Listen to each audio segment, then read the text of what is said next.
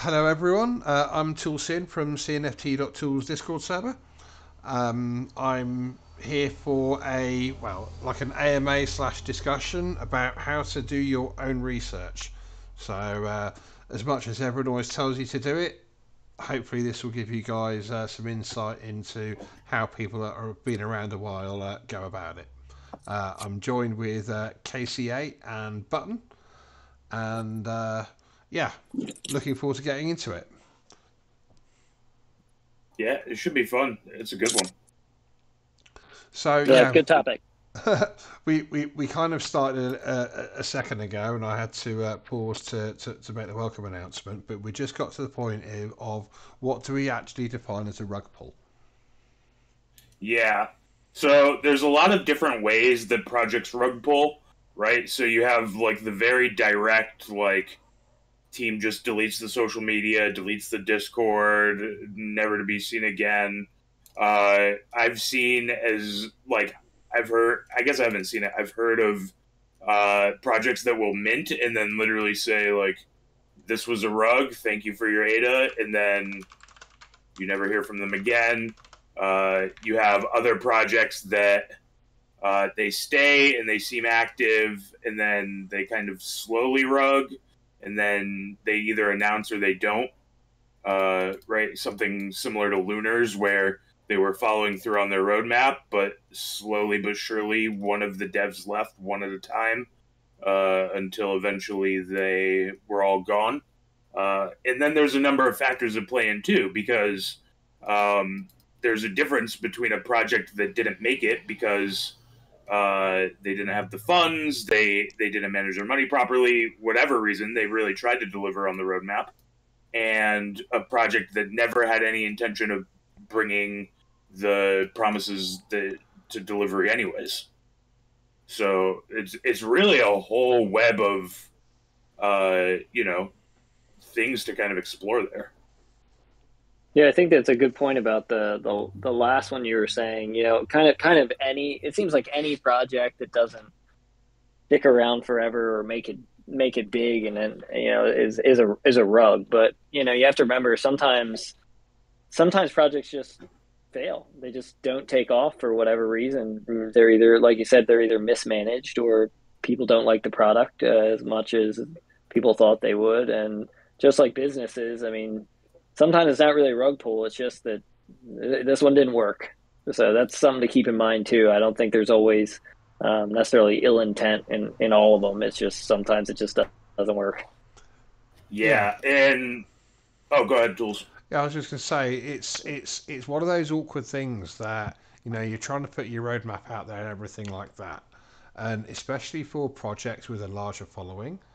Like there's there's mints that they get to the point where they've got 1,500, 2,000 active people in their Discord, but they're trying to sell 10,000. So they they get to like the pre-mint hive, and it's like, well, you're trying to sell 10,000 of these things to maybe 500 people that are actually purpose that are actually buy out of the 2,000 people that you got in your server.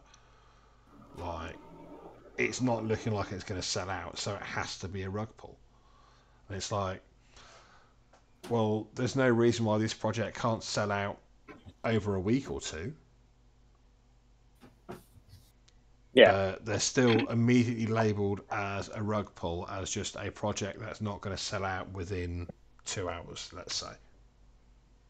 Well, I think it's been interesting to see kind of I guess the peaks and valleys of Cardano NFT to just to see how people react to different mints. It seems like at the beginning, you weren't expected to sell out, and then there was a period kind of in the late summer, early fall where everybody was expected to sell out instantly, and then there was another period probably from October through January maybe where almost nothing sold out within a day, and that was kind of fine. And now we're kind of back. It seems like we're almost kind of back to since kind of January, February, we're almost kind of back to everything needs to sell out immediately again. So it's been kind of interesting to see people's perception of what's normal and what should be happening during these mints. So, how much are you guys actively minting new stuff at the minute? I think it depends on the Uh, week, really, and the projects. Sometimes you have weeks where there is one or two mints that are more promising, right? I think it. I haven't found any projects really that meet all my checklist criteria. Um, as far as like what a super safe project meets. Uh, but I have definitely had some that hit like two or three of five. I'd say, or like three or four of five, Yeah. right? And so it depends. The things that I usually look for are like Doc's team, roadmap, um, quality art, and then what do your touch points look like, right? How is the Discord? How is the website? What's the Twitter interaction? Those kinds of things. And none of them really, disqualify or qualify one, but you have to make sure that your product is matching what you're asking for and what you're trying to do, right? If you're an undoxed team of three people, I don't really think you have the skills to build an entire metaverse. It took Rockstar a team of thousands, literally 1,000 people, in like 7 years and hundreds of millions of dollars to develop Grand Theft Auto 5. They're centralized and they have access to as many developers as they need. And a metaverse project is a bigger scale than that, right? It just is. So I don't know how your undoxed team with four people is going to be able to do it with, a million ADA. Yeah, I mean, there's a lot of things that I kind of want to touch on individually in what you said. Um, I kind of want to take it even back further a little bit, even more to evaluating why you're making a purchase in the first place, and to like what your risk levels should be as well. So, like, if you're minting to make a quick flip, that obviously you do different due diligence on that versus an NFT that you're willing to hold and be involved in the community and be a strong part of. Agreed. Yeah. The requirements for a mint flip should definitely be different than the requirements for something that you're going to hold. And realistically speaking, you can't hold everything, right? It's you'd Yeah, run out of money, and unless you're like a whale or you make a significant amount in fiat, or you bought ADA very very cheap at the beginning, right? Like it's not realistic to say, well, I'm going to buy this and I'm just gonna hold it. There's some people who can do that, but most people can't, right? I know I can't. yeah. I would love to, and I try to, but I certainly can't. yeah, I agree. I agree that the things that I look for are, a lot of the same things that Button touched on. I guess my criteria might be just slightly different. Now, in terms of I think you brought up the doxing, the Discord, the Twitter, the art, and what was the other thing? I felt like you had 5 points. Their website, maybe. Website, yeah, maybe that's what it was. So, the thing about actually the doxing, I think that's a nice little bonus, but that doesn't make or break me. One of the projects, one of my favorite projects so far, does not have a docs team, and I think has been pretty successful. And if you're really worried about people being doxed for the purpose of, say, trust, then you could always make up whoever you wanted as your doxed Yeah, person. yeah, Now, if the point of being doxed is that everyone knows who you are, so it's easier to get, say, business investments or make real world connections in the business world. Well, that's another thing. Then that could be very beneficial. But if it's just for like trust, that, oh, I know who this person is, you still don't. I mean, it could be Yeah, anybody. I mean, they're putting a picture and like a one paragraph about themselves. It doesn't really mean anything. Yeah, so I Uh, guess when I look for in a docs, right, or what I would consider a docs is a connection to a real life person that you can verify, right? So something like yeah, LinkedIn, right? You go to Rabbit's website, you find me, you look me up, you can find my LinkedIn, you can see what I've done, and the reason for it isn't even the trust; it's more so uh, knowing that you can deliver on the things you say you are. So with Rabbits, for example, our artist works in digital marketing and branding and has been doing hmm art professionally for years. Our founder is works for a small games company. He runs a small games company designing games. So when you're talking about the value that we bring as a project in our games, our unique hunts, things like that, okay, the team matches, right? We have people that have expertise in that area, right? yeah, And and so that's what I'm that makes looking for with the docs team yeah more that so. yeah that's more of the business connections, real world kind of stuff bringing to the NFT. That makes sense. I 100% agree. But I think most people don't put it the way you put it. Most people when they're talk about docs teams, it's literally just, oh look, there's a picture with a paragraph about the person. They're doc. yeah, This is good. And I guess my point is that's not necessarily good. That doesn't necessarily mean anything. If you have real world connections like you're talking about, where it you can see that this person by their background is bringing something very important to the project, and they're kind of very by person in the real world, then yeah, I think that is meaningful. I agree with you on that one. And agreed, yeah. A lot of I've seen some discords and it's like that picture doesn't even look like it's real. I have no faith in this docs. I doubt that I would be able to find who you are if I actually went to search. And that being said, there are lots of projects doing wonderful things in the space with undoxed teams. Yeah, I Right, don't think and so the Ape Society. I don't believe is doxxed, and that's a project I'm very I mean, I really like. CNFT.tools isn't doxed. Like That's true. it's That's true too. yeah, Yeah, you can in this Web3 space, you can definitely find teams that are undoxed that are building real things. 100%. I don't know mean, about that CNFT tools though. They're I don't know about them. I'll have to. Yeah, CNFT tools. I'm a little suspect. I'm gonna have to do some more research. Yeah, don't let them know I said that though. yeah, it'll just be between you and me. Like I said, this is all Okay, good. personal and no link to tools or rabbits or any other project that wants to say hello. If you are in the audience and you feel like you've got something like you'd like to share or ask, feel free to put your hand up or say something in the NFT chat, and we'll make sure that we get a look in at getting some questions answered as well.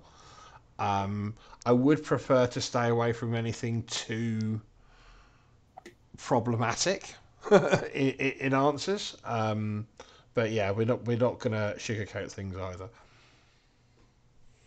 And I Yeah, will say some of the things that just since Button talked about, I'll just say some of the things that I kind of look for. First of all, I don't.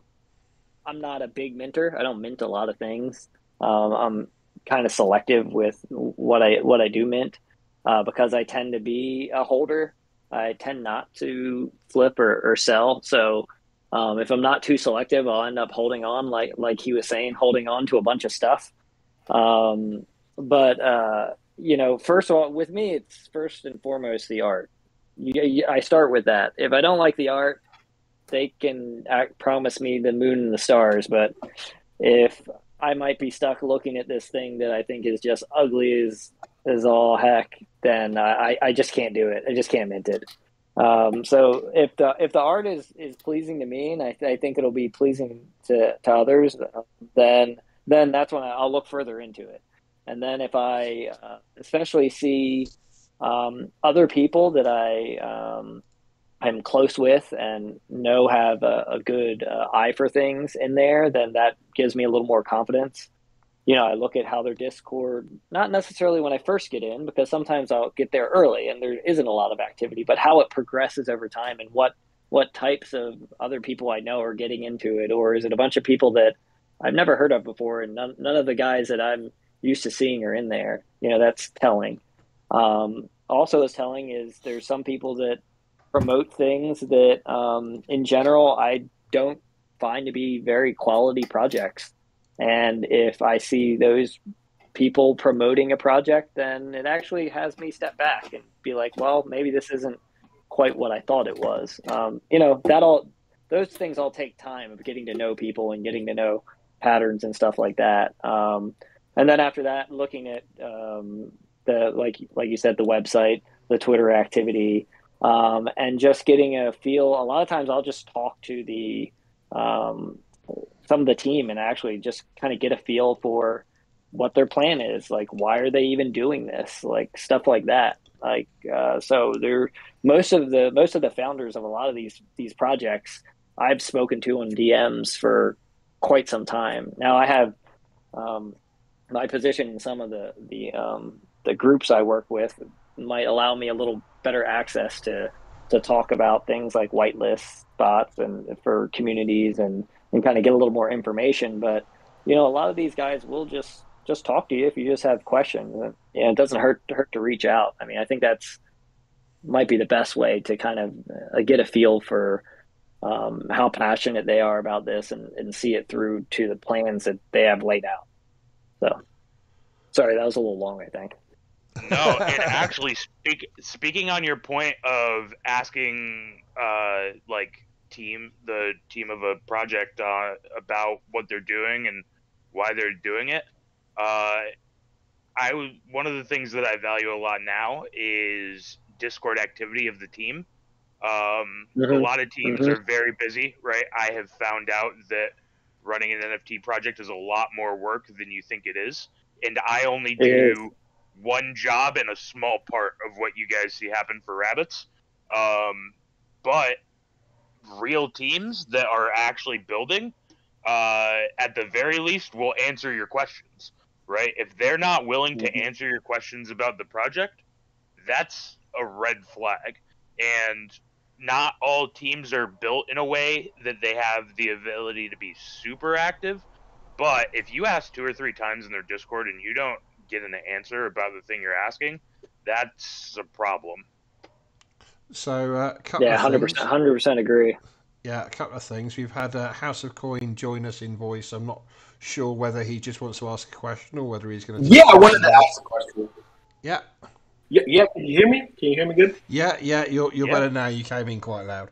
Yeah, yeah. So I just wanted to say, I love the project. I use the tool for pretty much every NFT project or CNFT project out there. And I did have two questions. It's not really pertaining to like research or like CYA in crypto or within Cardano, but it is pertaining to where the CNFT space is going. And if I could add just one more question to that, like what is the CNFT space like missing in your opinion? Because you have so much experience. I just wanted to ask that question to you guys on the panel. So, I mean, we'd all love to be able to predict the future, right? um, yeah, I mean, it's yeah. There's a lot to go on there. I think that at the minute, the general sentiment is that ADA is still waiting to break out, the NFTs market is still waiting to break out, and so on and so forth. Um, there's less of an imminency about it now, I think, because of the recent, overall crypto crash and everything else going on. Crypto itself is having existential issues. Well, could soon be having existential issues, which is causing knock-on effects. Um, if everything just turned around and went back magically to how things were and everything's growing again, then I think it'd be a lot of the case of more of the same. Um, and as for what Cardano is missing right now, it's it's it's tough to say. I think some incredibly high quality projects coming in with a mint price of above 2000 ADA wouldn't be a bad shout. I think that we're seen as, a great budget alternative to Ethereum. But we don't. Money follows money, and In terms of like perception is adoption, that you can make more money on $1,000 mint than you can $100 mint.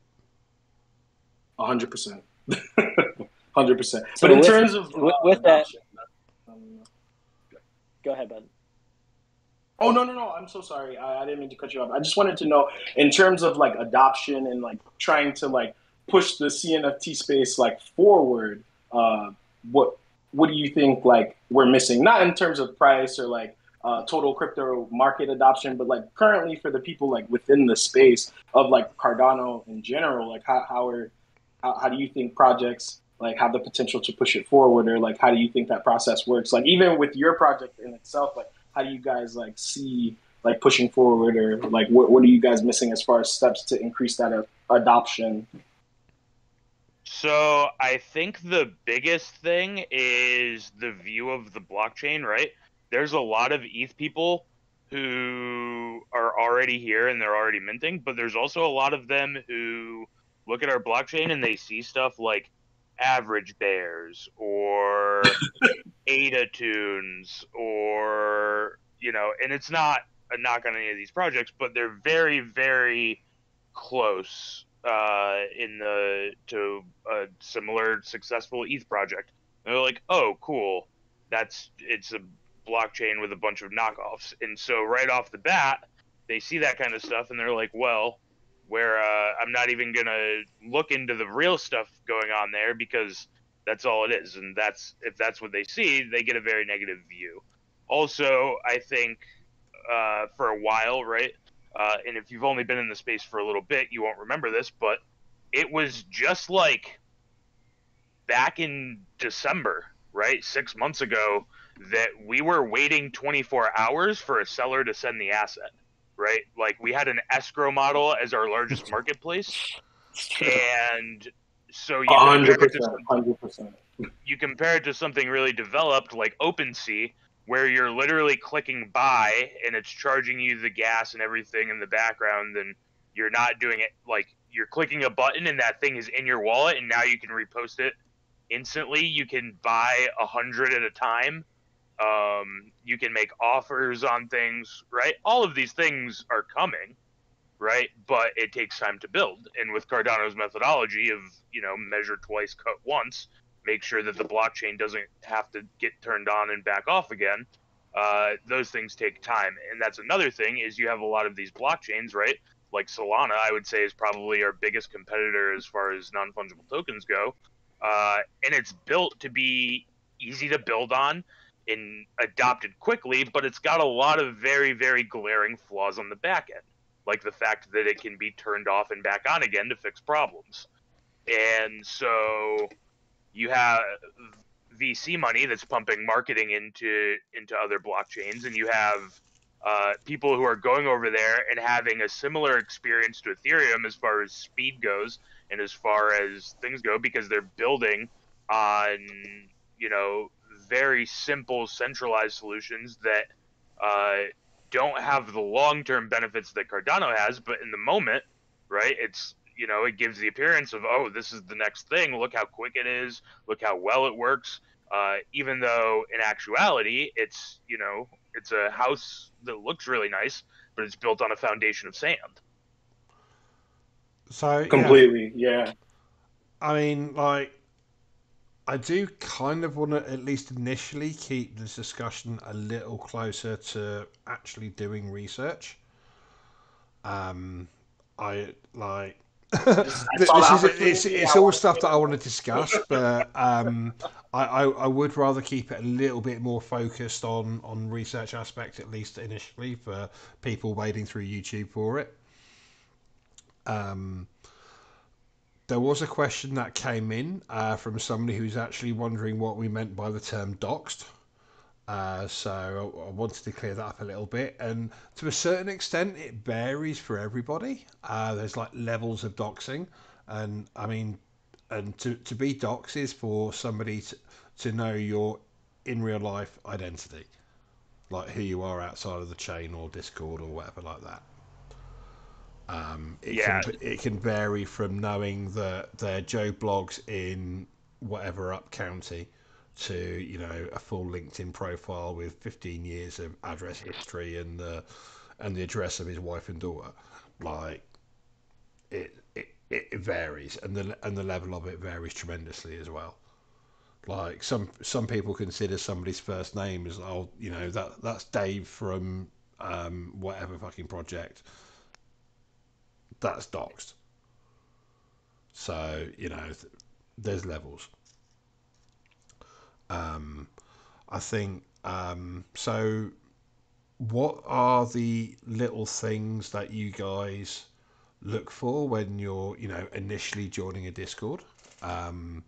There's certain little things that I like to have a look at, like the percentage of the group's posts that are made by one member of the team. So like if it's supposed to be like a highly active great team and there's only one member of the team making every single post in every single channel, while it's not a red flag on its own, it does suggest a lack of interaction from the rest of the team with the community, which is something that can be taken into account. yeah. Is Oh, go ahead. no, sorry, yeah, like I was about I was about ready for another point to come in there. Oh, yeah. So one of the things that I look for a lot in projects is their online percentages. I think a lot of you would be surprised if you look at some of your favorite projects. You have Discords that have 15,000 members, 10,000 members, 9,000 people in the Discord. And you go and you look at their online numbers and they have 200, right? It's like, Yeah, oh, there's yeah, I feel good about this, man. It's a it's only a 5,000 supply. Mint cost isn't too high, nothing crazy. And look, there's 5,000 people here trying to get 5,000 NFTs. That's right on the money. But then you look at the online numbers and you're like, wait, there's 5,000 people here, but at any given time I can't find more than 200 online, right? So that's one of the things that I look at initially. yeah, And it doesn't have to be super high, right? Um, and there's a lot of reasons that it might not be. There's people who just don't appear online on Discord because they don't want people messaging them, or they use Discord on their phone so they don't count as they're online. You have different time zones, right? So if you're a project that's mainly based in like Portugal and all of your members are in Portugal and it's 2 in the morning Portugal time, but a normal hour wherever you are, you might have less online members when you check. And so I like to check it a couple of different time zones, just to get a general feel. And then I would say about 20%, give or take, is a pretty good number, especially as you get higher. Because one thing that I've noticed is the higher the Discord, the numbers, even with right, and I can say this for rabbits because I run the Discord, right? We purge the bots, we make sure that we don't have a bunch of spam joining, and when you have like I'd say under 5,000, like 20, we were at like 25% online. Now we're at like 6, and we sit around 20, give or take. And so it's gonna vary, but that's something that I look for, and that's an easy red flag to find. If it's way like if your numbers are in the hundreds and you have thousands of members, a lot of those members are not real. yeah. And you can also Or tell on like Twitter or at the posts very too. least, they're not interacting with the project at Yeah, the absolute minimum. They absolutely. have like absolutely zero interest in interacting with the project. Yeah, Yeah, they can't really be counted as someone who's going to buy and hold this project because No. they're interested in it. Most likely, yeah, maybe they are there and they are going to mint, but the purpose is for them to likely flip it if that's it. And really, what you want to look for, like you're alluding to, Button, is people who are really interested in the project, want to hold on to it and help it grow as a community member.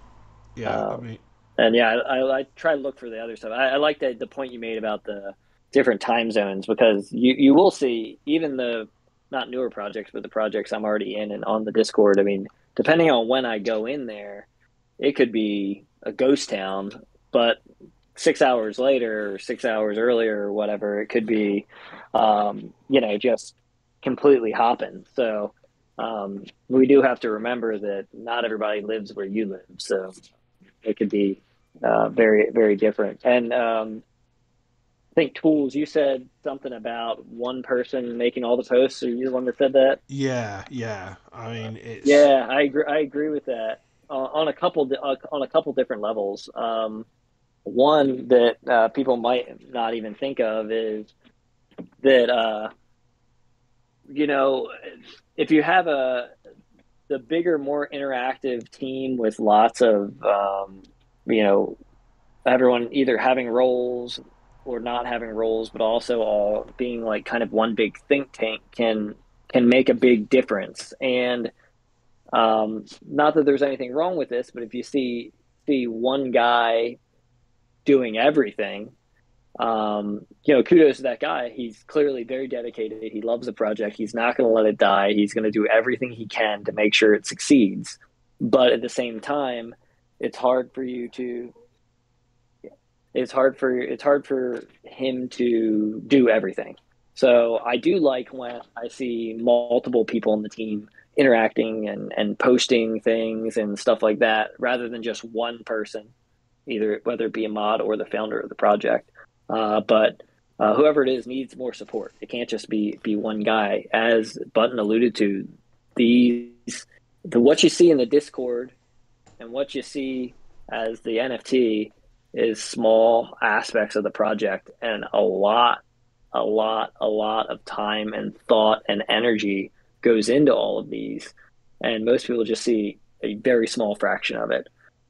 So I want a team that has a decent size that can handle all those aspects that need to be done and can continue to bring new ideas and bounce off ideas off each other. So just wanted to Yeah, touch on that since you brought it up. yeah. I I mean, think too. Oh, go I ahead, Tools. sorry. I just wanted to make the point that if it's a an outright scam from the beginning, that's more likely to be done by one account as opposed to having an entire team of people doing it. Um, and It's true, but that's not to say you can that also all trick one person people. projects So are a scam, but it's like where and scammers will get better with all this anyway over time. It's a constant battle. It's quite easy to set up another Discord account and put founder number two name on it, and then just post between two or three or four or five Yeah, accounts or whatever. that yeah, Um, was actually one of the things that I was going to mention. If you have a team and most of the team is not active, even then it becomes hard to verify that they're actually a second person there, yeah, right? Like it's yeah, not yep, hard to like. I can tell you exactly how a lot of these projects do it, right? They go on Fiverr, they find an artist, they pay 1,000, 1,500 bucks for uh, a pre-drawn drop. They get sent all the art, upload uploaded to NFT Maker Pro or whatever minting service they're using, and then they build a Discord and they try to get as many people in as quick as possible. And it's not hard, right? Like I have an alt Discord account that I use for testing Rabbit server to make sure that when we add new features and channels that are supposed to be like clan exclusive, for example, that I can see it. And it's not hard to make 3 Discord accounts, give them all the founder role, and say, "Well, that's my artist, yeah, that's my co-founder, and that's my dev." yeah. Like, it is, yeah, It they, does make me think. It does make me think of one thing now that you're kind of bringing up those scenarios, because it's not a rule and it doesn't make it safe. But I feel like a lot of the projects like you're describing, the goal is to kind of get in and get out quickly. So they're not going to start their project and the mint date is in 3 months. The mint date's going to be in a couple weeks or like a yeah, month or something like that. And it's not it doesn't mean that they can't draw it out, but I do get a little more solace in projects that have been building for months and months and months to develop a community and kind of really develop that whole kind of foundation Yeah. prior to putting out their NFTs, because I think it's less likely someone who's trying to rug or do something quick is going to take that time, because that's not really their goal. So that that's not a hard fast rule, but it does make me feel a little bit better when that's the case. Yeah, I mean, I Hey, think what's up, there's. guys? Oh Go ahead. yeah, sorry about that. Well, Yeah, not cool. I was just trying to wait for the right moment to jump in, but you can go ahead. no, go for it. Just welcome everyone to Holy Tularoni, who is a member of the Tools team and is highly valued and respected amongst all of us. I appreciate that, Tool. Yeah, I'm just outside grilling up dinner, so I only have a few minutes here, but I figured I'd jump up. But yeah, I work for Tools too, so thanks for that, Tool. Button, it's nice to meet you up here. House KC8, good to see you. Good to see you guys. I hope you can hear me okay because I'm outside, right? But Absolutely Yeah, perfect. um, man. Nice to meet you. yeah, you too. I also work for Bloom, so I do a few things in the Cardano space. But if you're familiar with Bloom, I'm sure everybody is. But um, if we're still talking about like doing your own research, and I'm sure you guys have probably said all of this stuff already, but I figure I'd just give my thoughts. I haven't been able to listen in that well because of grilling here, but in terms of doing own, like when I think about doing my own research, like for me personally, because I actually work in cybersecurity as well. I'm doing a lot of the things you guys are already saying in the last couple of minutes. I'm looking at the teams, I'm looking at the communication, I'm looking at the direction, kind of what they're. I'll join it. There's a lot of times where I'll hear about a project. I'll look them up on Twitter. I'll look at their website. I do this for every project. I'll look at their Discord if they have it. I'll look at their Twitter page. I will look at a lot of the comments and things they're posting. I'll look at their website. I'll look at if they have a Telegram or anything else. I will literally look at everything. And if I hear about it and the mint's coming up in a day, and I don't have enough time to go through all that, I literally won't mint. I'll wait. I'll keep doing that. So I think it's important to say, like, it's okay if you don't mint the moment a project launches. What's more important is that you're familiar with what they're doing, you're familiar with who they are, you are familiar with all the communications they have going on, their community, before you mint, right? It's not so many people are always wrapped up in, okay, the mint is at 6 p.m. I better be there at 5:30 waiting for 6 p.m. to hit and click the button. While that's great, I do that a lot too, but it's only after all the research I've done and the understanding I've done of who they are, what they are, their community, what they're doing, all the different information resources they have, everything, right? So I really try to get in depth, and it's bit me before, right? There's been times where I've done that and I've missed a mint where, the floor or something goes skyrockets, and and that's okay. I just shrug it off, and there's always going to be more opportunities. And matter of fact, I'll still buy into those projects if I deem them worthy, and I think they fit the bill on what I'm looking for. So it's okay if the mint's a 68 and the floor become and I'm ready in 2 days and the floor is 300. I'm okay buying into it, right? So I think it's important just to realize it's not, just don't rush into things. Make sure you're looking at all of the possible, and sometimes I probably take it to the extreme, but it's always really important to just look at everything out there. Don't look at just their Discord, right? What they're talking about in there, not just their team communicating. Look at literally everything you can. I'll look at other people talking about it, or I'll get really in depth in that before I even start talking in their Discord. So I think, so I guess that's where my thought stops. But yeah.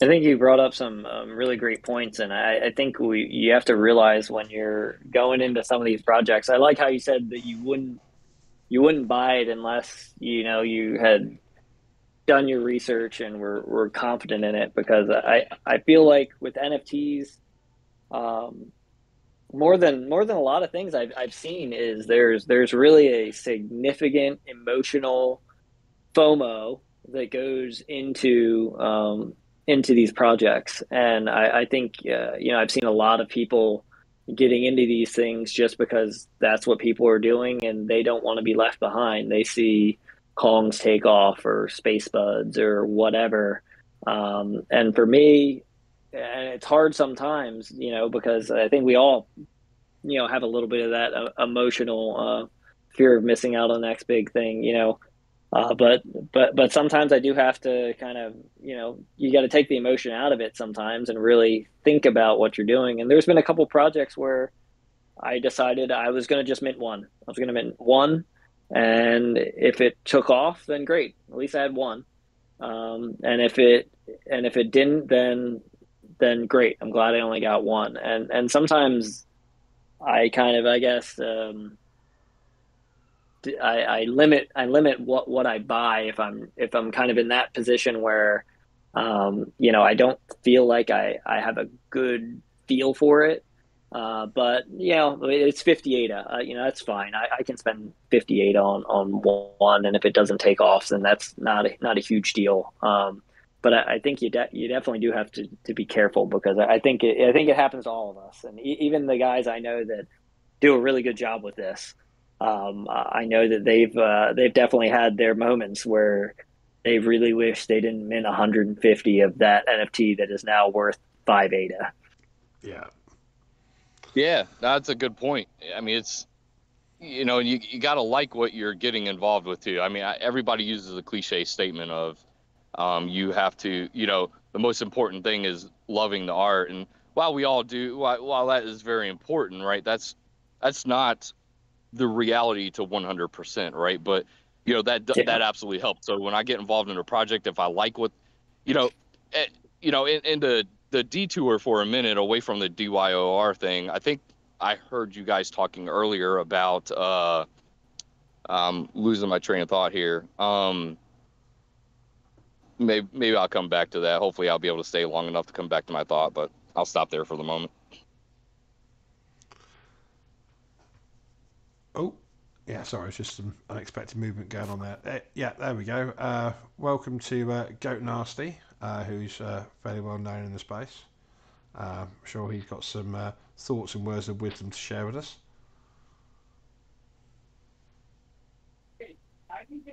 Yo, what's up, guys? Checking in. I heard KC8 was in here talking, and yeah, just I'll catch up and listen in, and if I have any good alpha or any info to add, I'll jump in. Thanks for having me up. So, Man, Tool, you're letting anyone in here now. Wow. So yeah, the standard really dropped here. Yeah. Hey, take easy. You have that effect, so Oh I Jesus, mean, Mango, that sounded rough. it's Sunday. He feels bad, so he's just throwing some charity out there. So, being realistic, a lot of the at least initial space in minting is about flipping and stuff like that.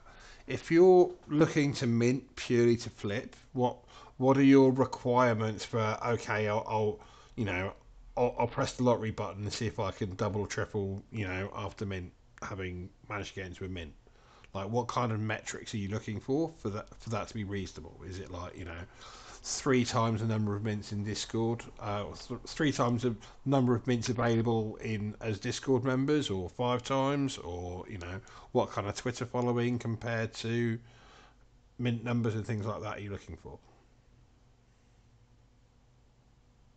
The biggest metric that I actually use is like Discord reactions on announcements for Mint Day. Yeah. Because basically, if I'm not holding a project, it doesn't pass my list.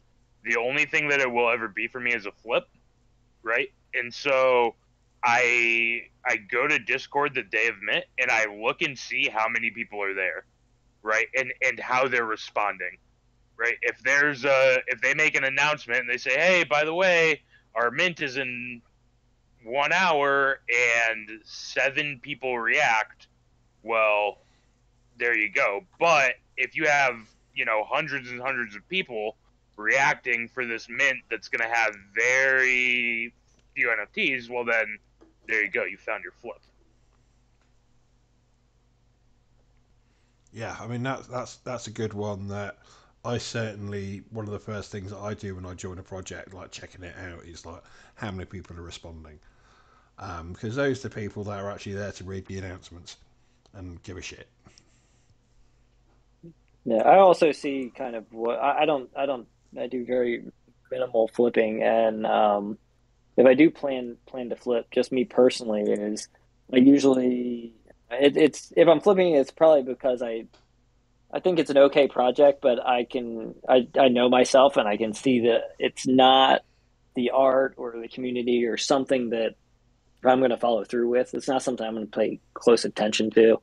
It's not always that it's a bad project necessarily. It's just, I know myself Yeah, and what I'm going to put time into. So, but I will limit myself. I'll probably only get three or four or something like that, and I'll get those three or four, and then get rid of them. And sometimes I'll just leave the Discord and everything else because I don't even want to know, whether it does terribly or explodes. I just would prefer not to know. But some of the things I do look for is I look for people talking about the project also. Like, there's some of these projects that I have, and like I said, it's only been just a couple that I've ever done this for. But there's always a decent amount of people talking about it, and not talking about it in a way of I think this is a good flip, talking about it in a way of that they really like it. So although I, personally don't like it, I get a sense that there's enough groundswell that other people like it that I don't feel like I'm taking a big risk in minting 3 to 5 of these and selling them again. If I don't even if there's 20,000 people in the Discord, if I don't get that feel, then I still won't mint any. There's an example of a mint. I think it was I think it was last week, where there's a Discord that has, and I'm not going to call out this project, but there's a Discord that has a lot of people in it. I think 18,000 people or something like that.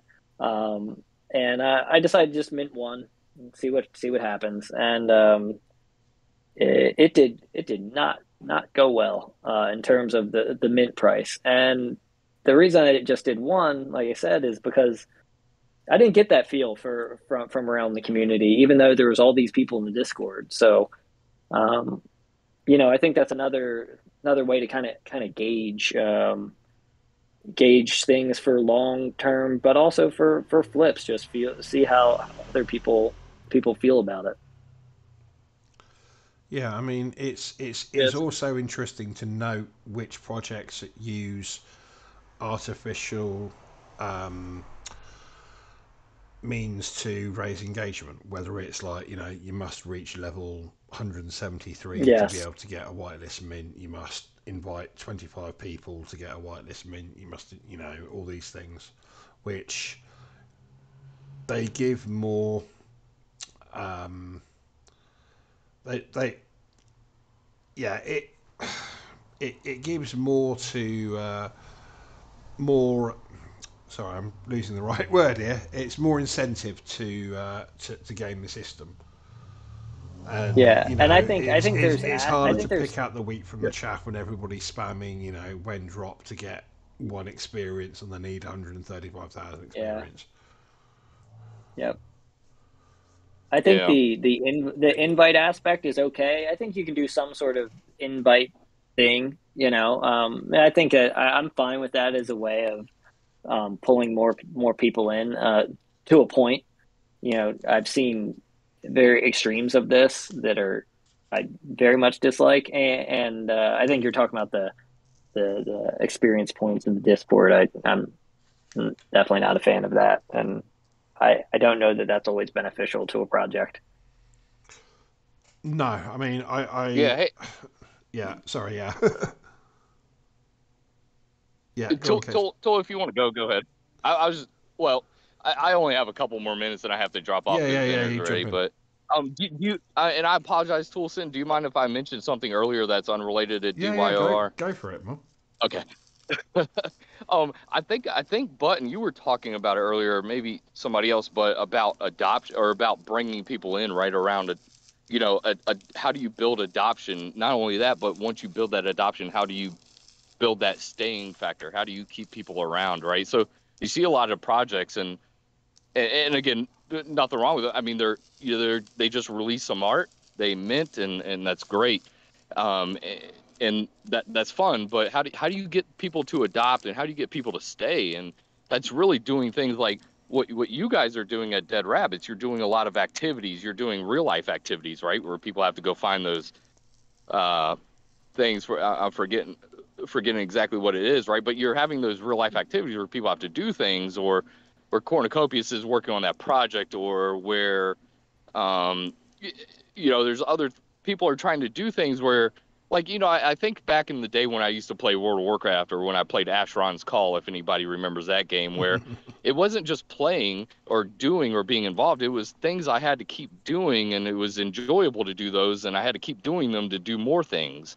Um, so I think I watched a video of somebody recording Team Virtua at Consensus talking about the NFTs from the Cardano um, summit last year, where you had the 7 or 8 NFTs, and now they're building that, Yeah. the cliche metaverse and all of that, right? But they're doing things where their idea is to try to get people to stay in, and that's what I look for, and that's what I'm excited about. Things where once I get that NFT or the asset, right? What next am I doing? I want to have fun with the community, right? I want to be involved and build friendships and do activities and things like that, right? So I think that's really important for projects to see that. And like I said, I see you guys doing that at Dead Rabbits, and I see other projects trying to figure that out, and how that works and what they want to do with it, right?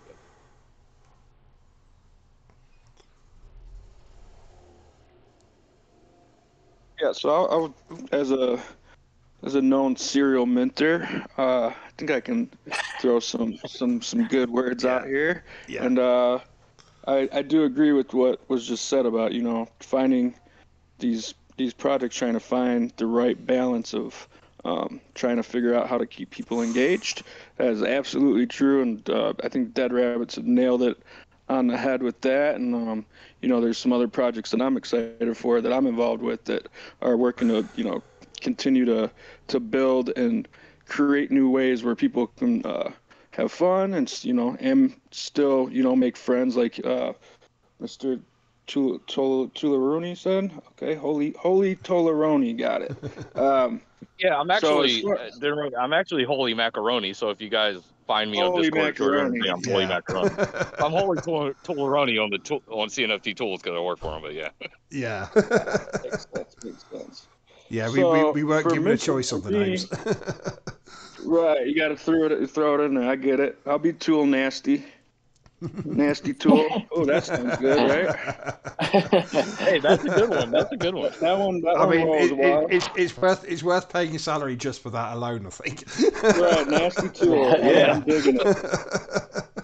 Fucking perfect. So as far as minting for me, I identify, I do have to relate or like the art. I can't get into I can't mint if I don't, because for me, I'm very like aesthetic person. If it's in my wallet, I want it to look decent. I like my wallet looking clean. Um, so I identify projects, oh, the art's good, the art's awesome, the art's amazing, sort of like that. And then, once it's getting closer to mint day for me, then it's about being in the Discord, seeing the hype around it, like Casey8 was saying, seeing the actual what's going on in the chat, and then also seeing what's going on Twitter. I think it's important to have both those aspects in your repertoire, to see what's going on as far as what the Twitter engagement is, and are people already throwing posts out? Are they already doing the memes and having fun like that? And I just jumped in to to the degenerates, like I think there's 1,000 left, and I had identified the art as something that was pretty cool to me, and then when I jumped on, that community was already going. They were already having fun. They weren't really talking about, hey, when's a D-list contest? When's a sweeping contest? No, they were enjoying the mint and the process and seeing the new rats come out, and then people are posting on Twitter. So at that point, yeah, I mean, then I started minting. I can't stop, and then yeah, and then you can see some strong alphas coming around into the chat to mint too. That's that's a bullish sign that you want to pay attention to. Not that you should just be following, being a follower, and just because you see someone minting, like, oh, I got to do it too, because it doesn't always work, right? But there is bullish signs that you can look for, that there are some strong diamond holders, and you know what, those people have a lot of ADA to spend too. So like once you get them in there spending, like that's only good for the project. So and then from there it's just kind of do you want to do a quick flip, or do you want to continue to hold and see what the project brings and hope the price rises? So when I mint, I do both. I love the art of the sale too, so I have no problem selling, but it's strategically for me, seeing how the price action is, and I guess I'm not afraid to take a loss and hold either. So there's a lot of variations that go into it, but I think the most important thing is do like the art, do like what you're getting into, do your research, and be active in the community if you can too. You can't expect everyone to do the work for you at a certain point. So you want to get in there and have fun with everyone, make friends, and then from there you can strategically try and figure out if you want to hold, if you want to flip, make a decision, and do your best. And then right now it's hard. Right now there's not a lot of sales going out there right now, so it's a little different ball game. And right now you got to have some. If you're gonna mint, you're gonna have to take that into account, that we are kind of in a bear market, and you might need to hold for longer, but I do think we'll turn it back around, and there'll be some strong price action coming soon. Yeah, I mean, like, especially with how the market's progressing for most of the market with new mints at the minute, is that there is almost always a dip after the initial mint, or even while the mint is going on, and that's a lot of that is people thinking, well, the one I've got isn't very rare. I want to try and get my money back and try and get another one, and that kind of downward pressure generally drops below mint price. Sometimes it does, sometimes it doesn't. The projects where it doesn't, it tends to be the type of projects that do sell out in very quick order, and there isn't enough time to react and decide during the mint whether you should mint or not, because you've either got it or you haven't. So being prepared from the start and knowing why you're minting something is very important. Like, are you minting it because it's a flip, or are you minting it because you hold it and you want to like it? And it's kind of good to have that decision made before you mint, rather than what I do is like, oh, I really, really like that, and then I'm like, well, actually, maybe I should flip because, financial this, financial that.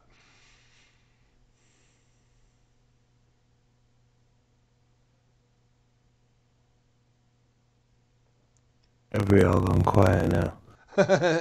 Just see me for a minute. Your voice is very Darth Vadery though. My voice is. Yes. Ah, shit. This is my Yeti mic. Let me figure it out. Makes you sound incredibly stoned as well, actually. No, unfortunately not.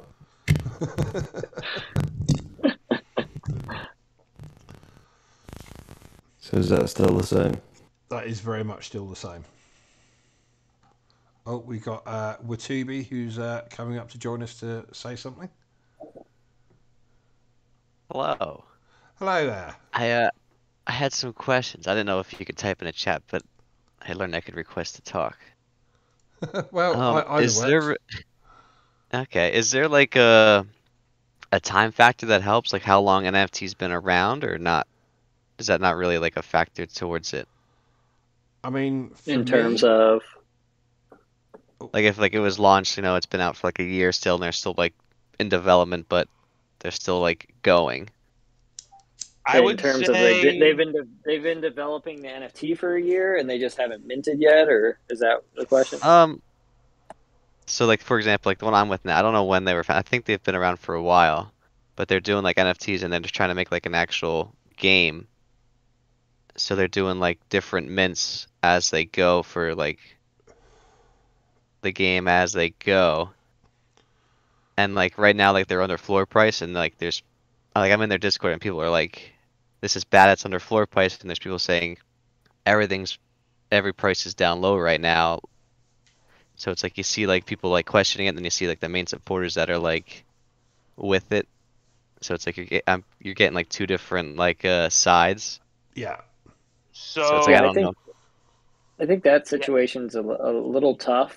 That's very, that's very different than most of these NFT projects, and it should give people make people feel a little good that the team is the team's not going anywhere, and they're going to keep developing. Unfortunately, in the NFT space, I'd say at least half the people want instant gratification, so it's going to be harder, I think, for projects that are minting multiple stages and building over a long period of time to keep people's attention and keep the price above mint price, just because of the mindset of most people in the NFT community. It doesn't mean it's a bad project, or it won't be very successful in the end, but I'd say for those type of projects, yeah, it's probably a little harder to kind of keep the value up, like that. Yeah, that's what people, because there's people saying that they wanted them to sweep the floor and make the floor price go up, and then there's people that were arguing against it, saying that doesn't help really anything, and then Yeah, you're just kind of manufacturing a floor. I'd say that it's not everyone, but I'd say a lot of people that are very adamant about it. In my opinion, a lot of people that are very adamant about sweeping the floor are likely people who want to sell their NFT and would like that floor to go up so they can sell their NFT, or potentially have their NFT swept up with that floor. And the people who really care about the project and believe in the long-term longevity of it know that that's just a short-term bump that is yeah, not sustainable. I think the people that call hard for floor sweeps, with that alone, now there's situations where that can be combined with other things the project's doing, and this and that, and that's fine. But for just a straight floor sweep, that's short-lived, and a very short-term gain. Usually things settle back out to where they were before. So yeah, it. I was gonna say it's the same with D-list contests too, right? Yeah, Because what you yeah, have is essentially, you're not like to a very bad point, but you're almost manipulating the market, right? When you say, "Hey, delist and we'll give you this," or "Delist and we're gonna do a giveaway for anybody who delists the rabbit in the next whatever," right? Well, the reason that people sell their NFTs is because they don't want the NFT; they'd rather have the ADA. And whatever you are doing to incentivize them to sweep or to delist, that's not going, like, their thought on the NFT that they're selling isn't going to change because of that. And so, like with a delist competition, for example, everybody's going to delist to try to win the prize, and yeah. then as soon as that prize is gone, yep, and you have no Yeah, everything's incentivization for relisted delisting, 580 cheaper yeah, because they got some extra value out of it with the new NFT. yeah, yeah. Gotcha. Or So, or Okay. or or if they win an just a NFT, just a different now perspective on they that. both get. Just a Go ahead, different Nick. perspective to answer Watubi's question on for my opinion on that is that really comes back to do your own research as far as that project. If you trust the team and the development team, you need, I think a lot of people like KC8 were saying that aren't in it to wait. A game's going to take more than 6 months. A game's going to take a long time to create. It can be up to 3 to 5 years. So with your question is what are as long as you think the team is still developing and you've done your research on that project and you believed in it from the jump, then you don't really want to worry about the floor price. You just want to worry about the development of the project. And if they're going to do what they set out to do, I think it'll come around, and you'll reap the rewards for being patient. And that's not everyone's style. That's not personally. I'm not into the gaming NFTs personally, but I think that if you do your research on it and they're continuing to build, I think you'll do just fine on that project. You just need to be patient. Okay, I gotcha. will That's say in what. my personal experience, I have a bunch of a certain NFT that I really love that that I know is supposed to have a game at some point in my lifetime, and I'm gonna keep holding on to them because I believe in the team and I'm excited about the game and I like my NFTs. And for me, the price of them and what I can sell them for doesn't really mean much. Yeah, and I would say with any gaming NFT, you really want to look at the team and what their expertise is, and this is where a Doc's Hmm. team is very, very important, right? Because you need to know that the team can deliver on their promises, right? If you're buying an NFT that's just art, right, like something like El Matador or Pendulum, where they say the like you're buying art, this is what you're getting. Understand that that's all you're buying is art, right? Like it's okay for art to come from somebody who's unknown.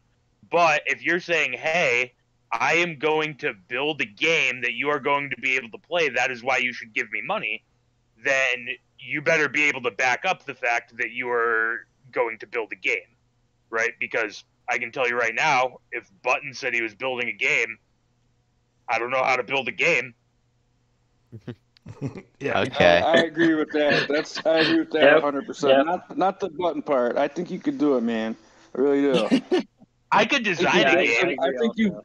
I think you're building games with rabbits, to be honest, right now. So but yeah, to go to your point, there is if you're the team should be doxxed. They should have experience within making a game. They should have worked for X and X company. So yeah, 100%. That's when it comes to the point of doing your own research. Yeah, they Oh do man. they do said they paid like they are paying people to develop it and they have like a legit like people and they post updates like as they make it and they do have like a release date in mind. Well, I think also, this is probably a project that you've spent a lot of time in and you know a lot about. So sometimes you just again you have to trust your feel for it and kind of the what relationships you've developed and what you've learned personally and as always, kind of make the best decision for you. But if it's something you really like, then I wouldn't worry about what those people are saying and about the floor price and stuff like that. Yeah, I mean, like Okay, gotcha. a point I wanted to bring up is, yeah, like games do take a long time. Like even with all the money in the world and all the devs in the world, games take a long time, and good games take even longer. And Yeah. there's a lot of pressures on a mint price. And if you're looking at a development time of a year or 2 years, do you need is it better to have a mint price that pays for your development, but or to double or triple the mint price to be able to pay for a year's worth of hype and salary of someone to promote the project and do all that everything full time, and that there's a lot of pressure to keep costs down, and it's also unreasonable to expect hype for the development of a project to remain at say at launch slash Kickstarter levels for the entire time, because I mean a lot of game NFTs are effectively Kickstarter NFTs. Like Yeah, Okay, I know gotcha. what you know about. Yeah, it's true. I will say the game that I'm holding, that no one on the team is doxxed, so um, I guess I'll see what happens. But yeah, I Yeah, mean, it's and it's that's also the thing that like Kickstarter, not every project is going to make it for whatever That's yeah true. reason. Well, I've got for to know a sure. lot of the people on the team, so I feel pretty confident about it For sure. And again, that's not to say that an undoxed team can't deliver, right? Like I imagine that like Clay's team, for example, which is a team that's done nothing but deliver since they've launched, right? I don't believe they were doxed immediately. Um, right? There's plenty of examples. There's always exceptions to the rule. Yeah, Um, but I but agree with you, Button, that it should make you feel better if they are doxxed and they are in that field and stuff. Like I 100% agree there. yeah, like so a good example of this, and this isn't to talk trash about Pavia because uh, realistically they are the biggest metaverse project on the network, and I hope that they actually build a product. But I look at it like Pavia's team, and I look at Cornucopia's team. Well, who is Pavia's team? Well, it's Morgan, and he's got a board ape as a picture. And their CEO or their chief operating officer is Paul, although I do believe Paul is doxxed actually. So this is maybe a little bit outdated example, but then every other one of their developers is not. But then you go look at Cornucopias, or you look at Sandbox or Decentraland, and you look at their entire team, and you see, oh, here's the CEO. He's got 5 years experience at a AAA games company as a product manager, right? Who are their developers? Oh, this guy's a software engineer. He's been a software engineer for 4 years. This guy is a game developer. He worked with Riot Games, EA Sports, and Rockstar, right? And so things like that start to paint a picture of, okay, this is this is a team that can deliver. Um, which I think all just comes down to evaluating the project. That's not to say that Pavia won't create a metaverse, or that they can't, um, right? And whether they will or not, like I won't speculate on that. But yeah, like they absolutely could.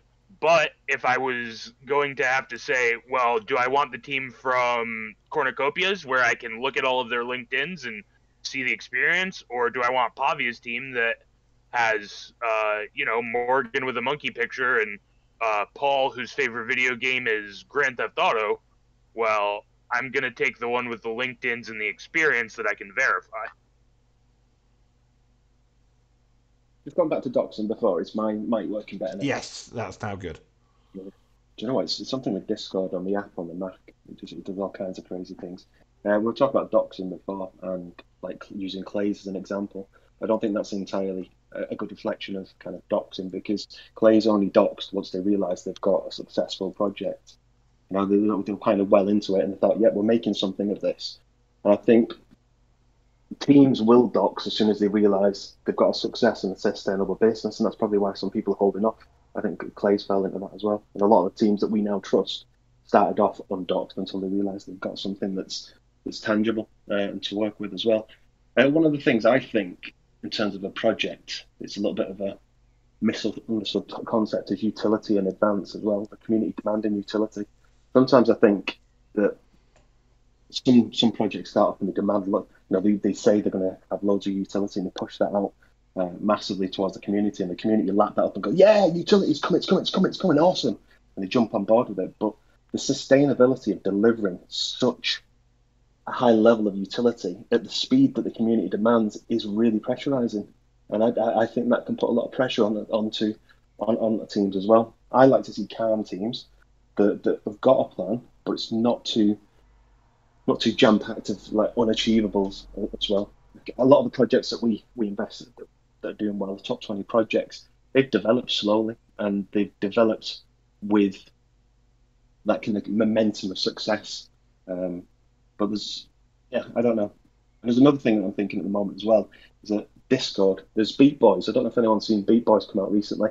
They're pretty much all Twitter. Well, they have to all Twitter at the moment with their things. I don't know. I'm kind of falling out of love a lot. Discord's amazing. Like what we're doing now is amazing. I absolutely love Discord for kind of building community along the world. But at the same time as well, I just think it builds a lot of unnecessary hype, a lot of unnecessary panic. And I know we need to, the projects want to build that to kind of sell, but that it's a double-edged sword. And I think calmness, strength in teams, and I don't know, it's not so much rush is more healthier. Yeah, sorry, you look like you're trying to speak, Casey, but we're not hearing anything. He's joking on a plum. Yeah. I think ultimately what it really comes down to is hype versus value, right? Yeah. And where, if I'm holding this in my wallet in 6 months, 12 months, 2 years, 5 years, where is the value, right? Like I see a lot of projects come out with a token, right? I've seen projects come out with a token before they've minted their NFT, and it has no use. Why? Because it makes a lot of hype. Oh my gosh, they have this token. They've got to have plans for it. But it's really easy to make a token. Anyone can do it, right? Really I easy. could make Really button easy. token today. I could Right have now, you guys claim it on drip drops as soon as it was done, and I made a token, but it's got no value at all, right? And so it brings a lot of hype because it's an easy deliverable, but where's the value at? Yeah. Right? It's easy to say we're going to do X, Y, and Z, but where's the value? How does that make this NFT worth something over the long haul? And that's what it is. I mean, you've got to kind of think as a purchaser, you were a flipper, like someone that's buying in long term. Since I've started, my buying strategy has changed. It's less about minting now, and it's buying into projects that I like, and I like to get two of all the big projects that I like as well. So well established. So I'm quite happy. I probably kind of take a rat's approach to buying NFTs. I'll wait till they're matured a little bit, and then I'll buy in, and I'll just hold them. And I'm holding these for God knows how long. I'm not letting go, and I don't put any pressure on the team. I might even leave some of the discords because that's just their way baking. And I think you need to decide as a what you are. And if you're someone that holds long term, I think you're quite calm about that. I think we get that in the rats quite a lot in terms of the rat style. We've got the majority of holders are quite happy with what we're doing.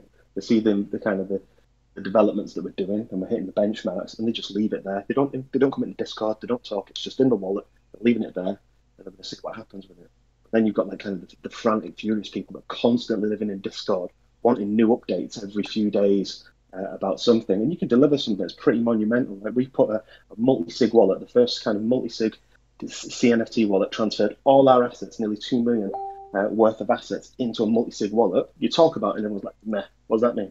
I mean, it means it's fully decentralized now. It fully belongs to the community. That's pretty much a big deal for what we're doing now. But you want something else because you don't quite realize how long-term this project is. You want something short-term. And I don't know. I think the more this industry or the more the space matures a little bit, I think maybe we'll see kind of a split in terms of long-term investors and those that are just kind of make those quick flips. But we're not that old, are we? We're probably less than properly. We're not even a year old in terms of like the kind of mature community. Oh, I think we're losing you slightly there at the end. Right. Okay.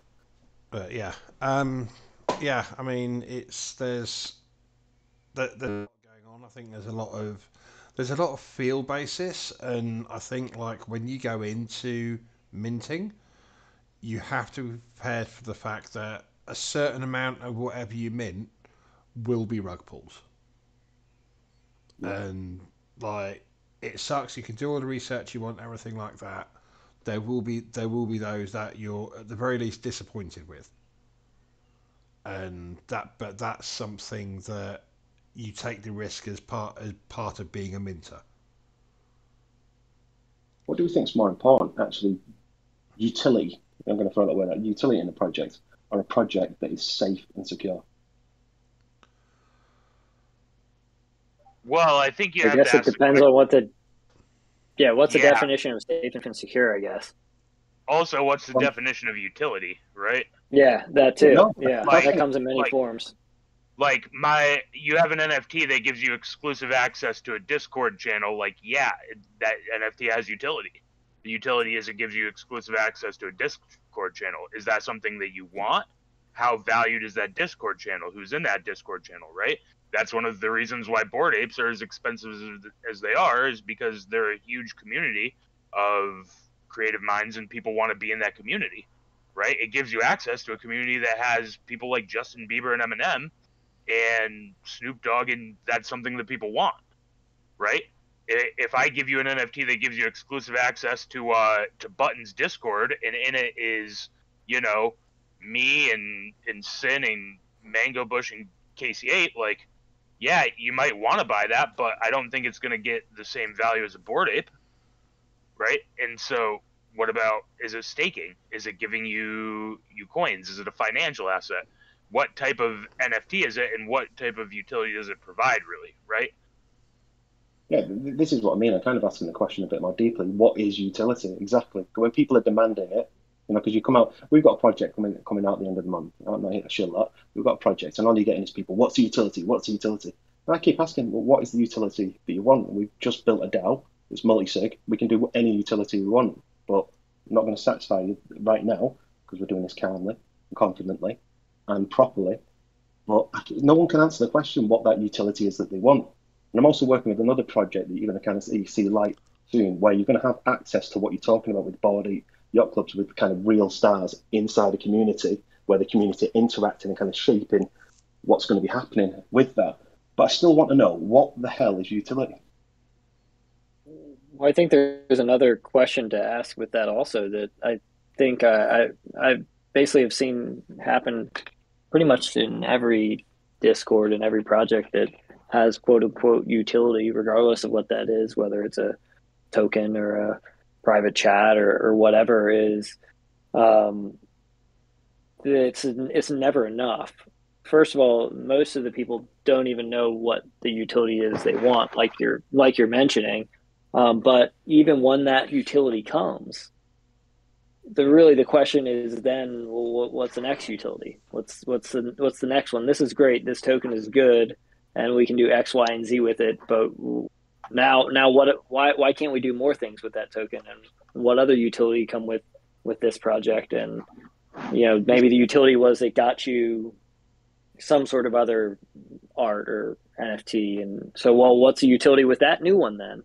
So I think that what I've definitely seen a lot of is, I think it probably makes it hard for some of these projects that even if they do come up with a good utility that a lot of people do like, it seems to be in a lot of aspects somewhat short-lived. And I think it's the mindset and the nature of this space that, and really, I mean, society in general these days, in terms of wanting everything right now and stuff, is that they always want more utility. There's always something else. It needs to be constantly building, and I think that can be tough for a lot of projects, or for really anything. I'm going to kind of point out a project, Board Club. I used to absolutely love Board, but I do love Board Club. I thought the art was absolutely outstanding when it first came out. Big hype train came out, phenomenal. It was different, it was original, it was great. But if they would have stuck with the art and stayed cool, I think they would have been all right. But they've kind of screwed themselves with the amount of utility that they brought out. They brought down, they brought stake, all these different things. They brought these mutations, and the project has nosedived now because of that. They think they have to bring out these stuff, and I think really the best utility, the adoption of it, is kind of the early utility that was brought out. For example, with Clays, you buy part of the 10K, you're always whitelisted for the next part. But like Ugly Bros have done, nice and simple, you buy your part of that, so it becomes that genesis of the first thing. Because a lot of utility that projects are building out, it's just engagement. It's not utility, it's engagement that keeps you hooked, keeps you kind of grinding away in the Discord, so that you give your raid away straight, all the time. And I just, it's utility is getting described, is getting confused as engagement. Now, like, Rabbits have got amazing engagement and ideas and things, and I'm massively gutted because, but when you had the drop in Manchester where I live, it wasn't far away, but I had COVID and couldn't get out. I was ill, and I knew exactly where they were. Oh man, I'm still sick. That's because honestly, I can get my ass out of bed. But I think, look, if you want to be safe in this space, you have to know what's actually useful for you as a project in terms of, what do I get? Do I get equal access to something? Do I get straight access for the next thing? and what's just engagement that's just going to bleed me dry of it again with that. And I think that's just when people are asking what's utility, what the hell are you asking for, and what benefit is that? Because like you said, if it's just a coin, we can make one at the end of this Discord and drop it on all your wallets quite easily. What the hell are you going to do with that? I mean, a thing that I want to say is that if like you buy an NFT and its utility is that it can be used in a game, you're not buying an NFT, you're buying an in-game asset.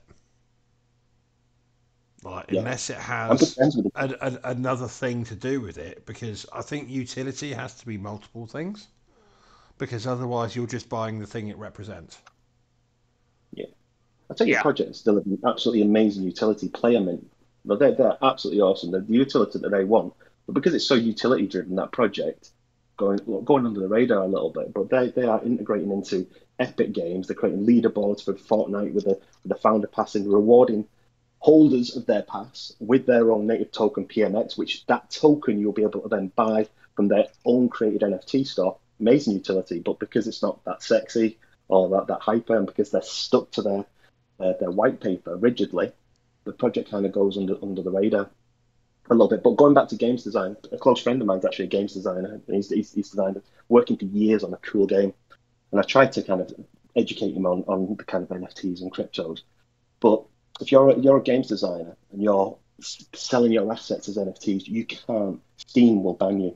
You can't earn any money through Steam, which Steam is a massive platform for doing that. So effectively, if a game is asset based and they deconstructed it in the NFTs, they're not owning from Steam. So they've almost, I think any game at the moment would prefer, unless it's like Cornucopia, they're getting very big, haven't they? They've been this for a long time. But any kind of small developing game would much rather be able to earn from Steam than NFTs at the moment, because it's more secure and it's safer in terms of like tax and just onboarding. I mean, Steam's on 60% of computers worldwide and stuff. Like, you can't not want to be on Steam. So my point is, if they're not on Steam, is that because they're a failed game in the real world and kind of in life, real world, and so they're coming over here to think, right, we've got a failed project. Let's see if we can revive it on Web3.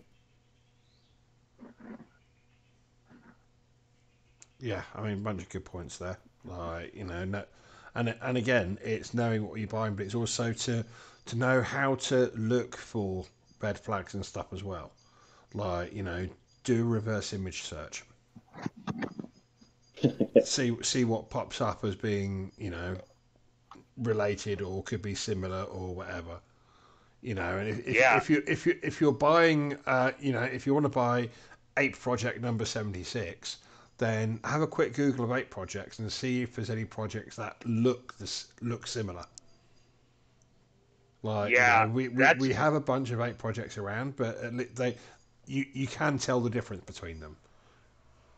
Like, yeah, that's another thing too. If you reverse image search some of the some certain projects like previews, you'll find them on Fiverr.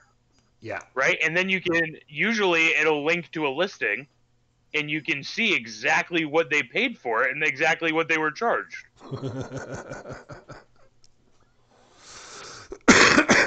So yeah, I mean, but again, I mean, like the biggest thing with doing your own research is to value it enough to put the time into it. If you're going to spend, a significant part of your entertainment budget on buying an NFT, then part of that entertainment is doing the research into buying it in the first place and learning more about it and everything like that. Like, again, you're going to be looking for different reasons if you're flipping, but even then when you're flipping, you have to put the time into it. Like, you might not care about an ADA mint, but when mints are at 100 ADA, 150 ADA, whatever, then don't blindly just think, well, it's minting and 2,000 other people have said that they might think about minting at some point in the future. Don't have that be enough to throw away a week's wages on NFTs. Guys, I'm back from dinner. I just want to say that my what I do with projects is I just wait for ToolSin to say, hey, Holy, buy this. Yeah, He's my that's NFT, something I my need to NFT make very advisor. clear. No, I'm kidding. If I'm kidding. I need to make this very clear. If Cool. you see me in a server, I'm in like every Discord server for calendar and everything like that. Don't ever take my presence in a server as an indication that I'm minting, because Yeah, 99.9% of the time I'm not. I would ToolSin say into the same every is single true for info. me. Right. I get messages about collaborations like probably 4 times a day, 5 times a day. People who want us to Probably give about away that, their man. whitelist spots, people who want us to use rabbit traits, whatever. And so I join their server so I can look into what they're building and who they are and what they're doing. And the majority of the time, the answer is no, that's not something that we're interested in right now. And I'm in those servers, right? I'm in some servers for some projects that I would not touch with a 10-foot pole, not because I'm interested in them, but because one, you got to do your own research to find out if they're worth touching with a 10-foot pole, and two, because a lot of times they ask the partner, or I need to look into them for some reason related to, what I do. And so don't take someone's presence of being at a place as like, oh, this is safe, right? Yeah, It's very especially if easy to it's only feel one or safe. two. If it's like one or two people that you recognise, you can discount that. But if there's like 40 names that you recognise as OG community members, then that's worth taking notice of. But like Yeah. one Who's or it, yo? two Uh, You is know, not. Yeah. we Yeah. do, I we I do think agree that a with lot that. too. We'll I we'll join discords to help with the bots or to pull Yeah, information for a project, or I'll join them just out of interest, not really meant, just curious about what's going on. So that's a really good point. I'm in 60 or 70 discords, but only a portion of them are actually something I'm actively involved with. Right? That's a good point you yeah, guys bring up. a great example of this actually, and I don't know the details around what happened, right? But Bright Pals, right? I was like, oh, I feel comfortable here because Jub from Happy Hoppers is a mod, and I minted, and they obviously had their own kind of happenings and whatnot after the mint. Uh, but I felt very comfortable there because the founder of Happy Hoppers was on the mod team, and I was like, okay, well, he wouldn't mod if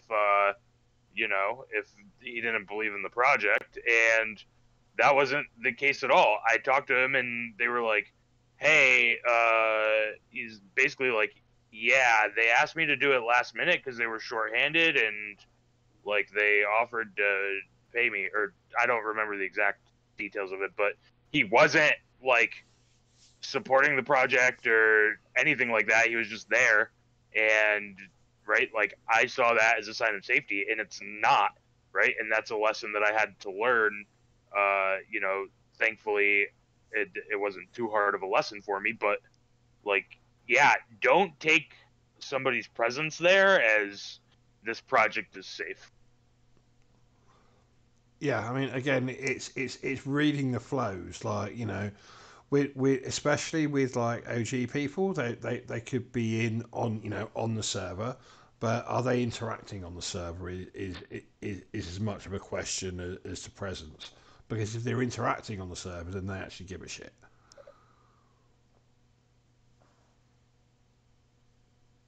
Like it's easy for me to be in 200 Discord servers all the time, but I only chat in half a dozen or so on a regular basis.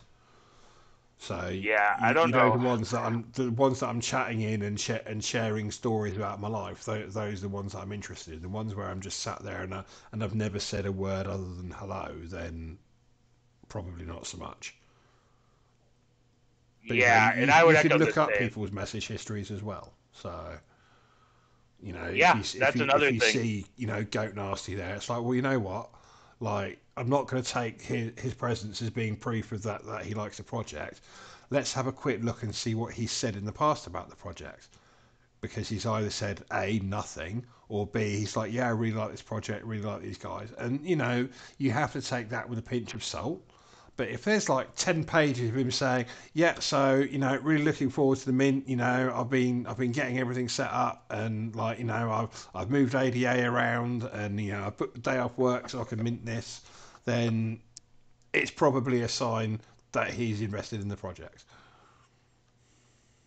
That's a good point, Tool. Like the thing I was mentioning, I guess 20 or 30 minutes ago when I was being long-winded is when I'm doing that in-depth research, right? A lot of people will just, I look at all their social channels, whatever they are, but I might find Faha or you or somebody, well known, and maybe I'll take the Discord page and Discord channel and I'll search their name and see what you know what they're saying, or if they're communicating. That's an easy way to see.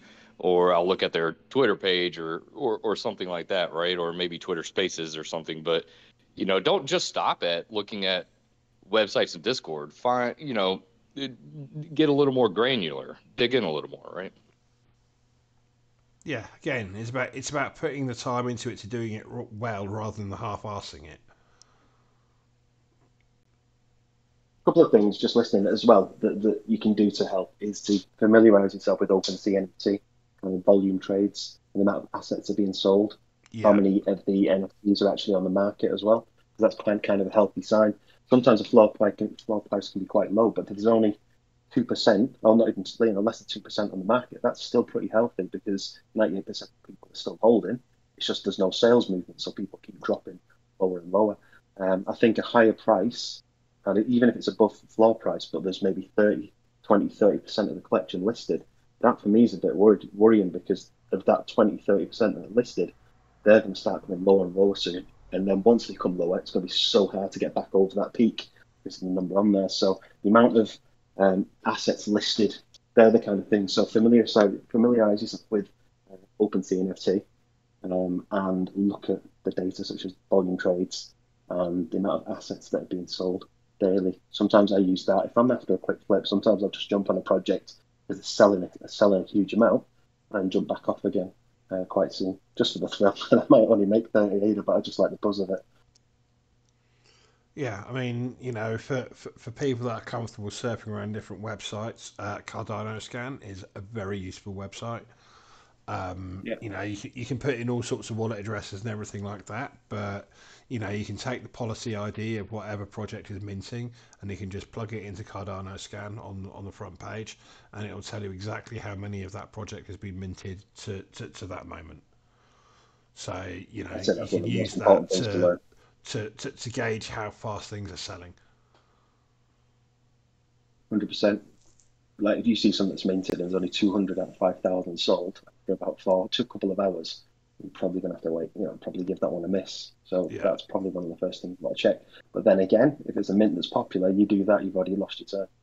yeah, but it's for those mints that don't sell out in 10 seconds, but will sell out over like a couple of days perhaps, Yeah, or even a couple of hours. Like if you're paying attention, you can be like, well, okay, I'm gonna take the risk of missing out completely, but I'm gonna look 20 minutes after mint and see, are they 50% sold out? Are they 70% sold out? And if it's obvious that they're gonna reach the mark, then it's still something that you could possibly flip, but there's going to be a waiting time on that. So instead of being able to flip like within 24 hours, it might be that you're going to be flipping 3 weeks later, for instance.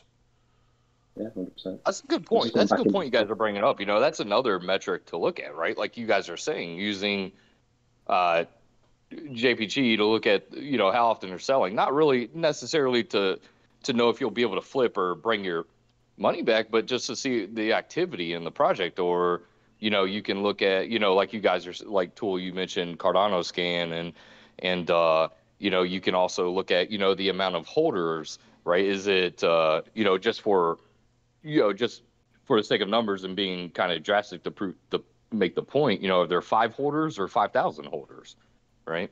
Yeah. And that information is Here's a good best gained example. on OpenCNFT.io, by the way, everyone.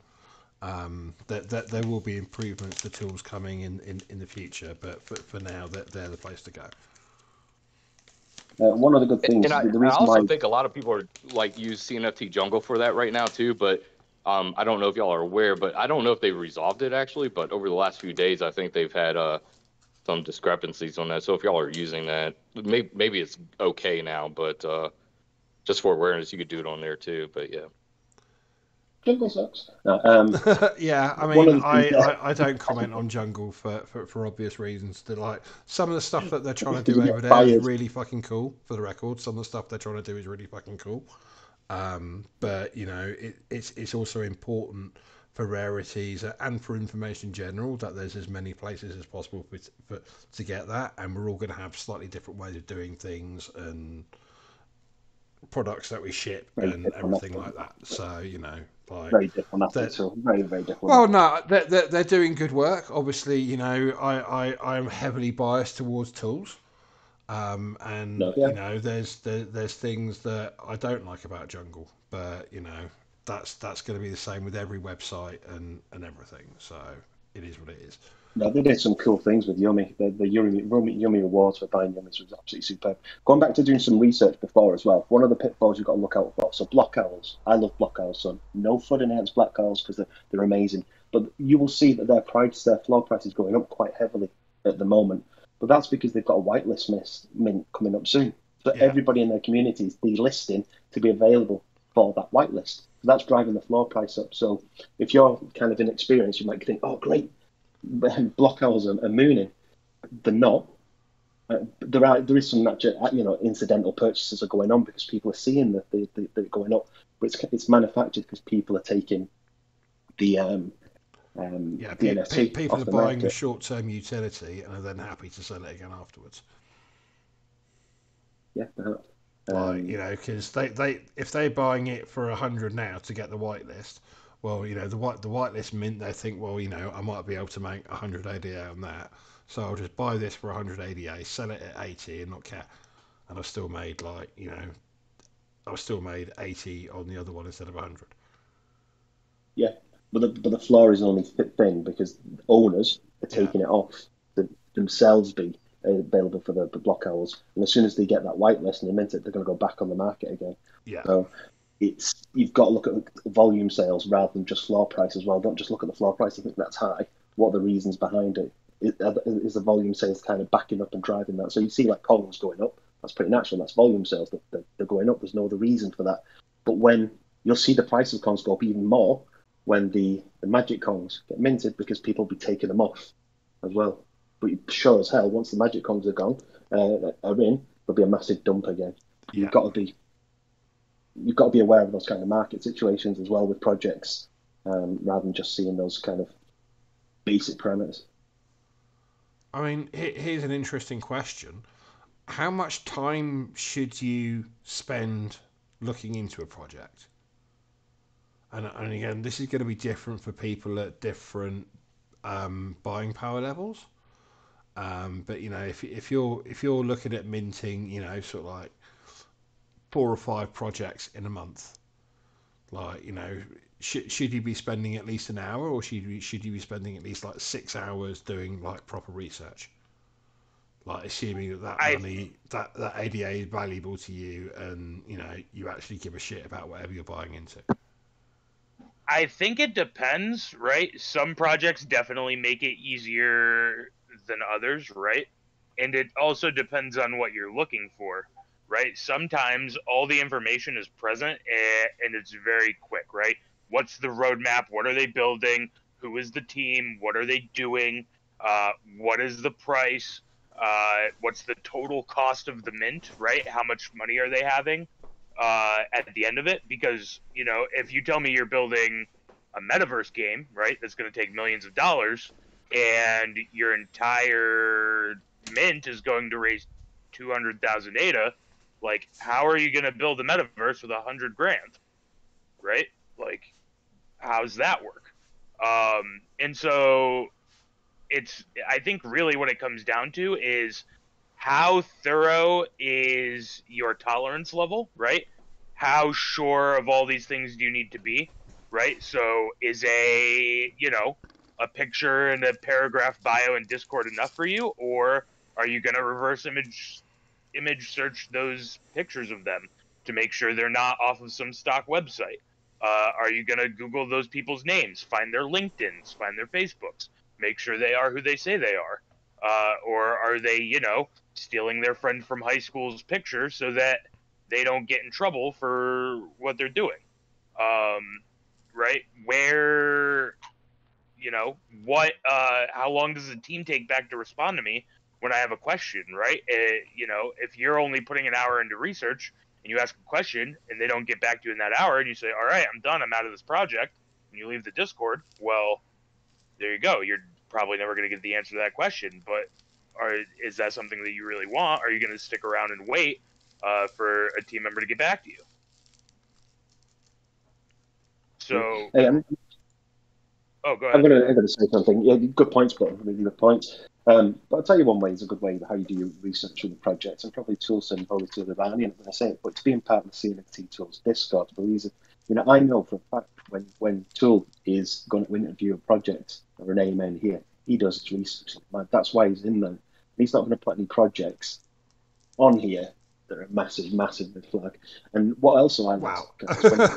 well, it's always best to watch the AMA, because there's definitely AMAs that have come out well, and there's definitely AMAs where projects have come out, at least in my opinion, not quite as well.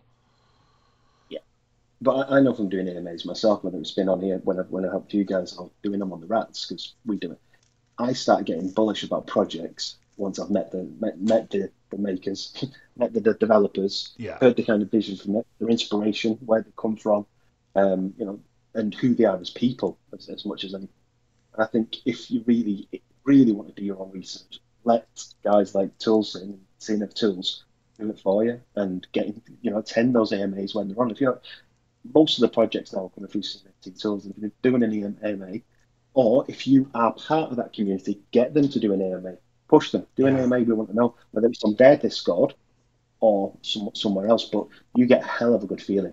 I vaped into my cozies because I never really paid much attention to them. But when we had them on, because we were buying loads of them through the DAO, but when the project on, we had the community on, I was blown away by the level of depth of that project. It's absolutely insane. I'm not shilling it here. It's just genuinely an awesome project with a brilliant team behind it. That you've got to be careful about doing your research. Because you do too much, you end up spending far too much either. But they're decent projects. Yeah, I mean, it's also important to be aware that we're, essentially NFTs are a high risk asset within a high risk asset class. Like, there is no safe investment in an NFT. That's, it's while we think it's very unlikely, Cardano could be turned off tomorrow. The US government, the Euros and the Brits and China could all say, you know what, fuck crypto, we're not dealing with it anymore. I'm just making it illegal everywhere. Yeah. And while there's a low risk of that, there is still a risk of that, and that has to be factored into every single purchase that you make. Yeah, we're leveraging against an already leveraged asset. We're leveraging crypto against fiat. I mean, in a sense, there's a lot of similarities in structure, in the risk profile of the CDOs that caused the housing market crash in 2008. Like the level of fuckery going on to create stuff and market it and hype it, and I think one of the things that I kind of pushed along, like to our community, is the fact that because we're a purchasing project, we purchase assets. We've got loads of experts within our Discord that know projects and know them intensely, and so when we do purchases, we are really kind of research it a hell of a lot, within the right style. And also when we've got proposals coming through, they're researched massively. So if any project comes through and puts a proposal into the DAO, there's huge discussions, and even the vote off the back of it, whilst a negative vote's not a reflection of the project itself, discussions that take place give you so much information.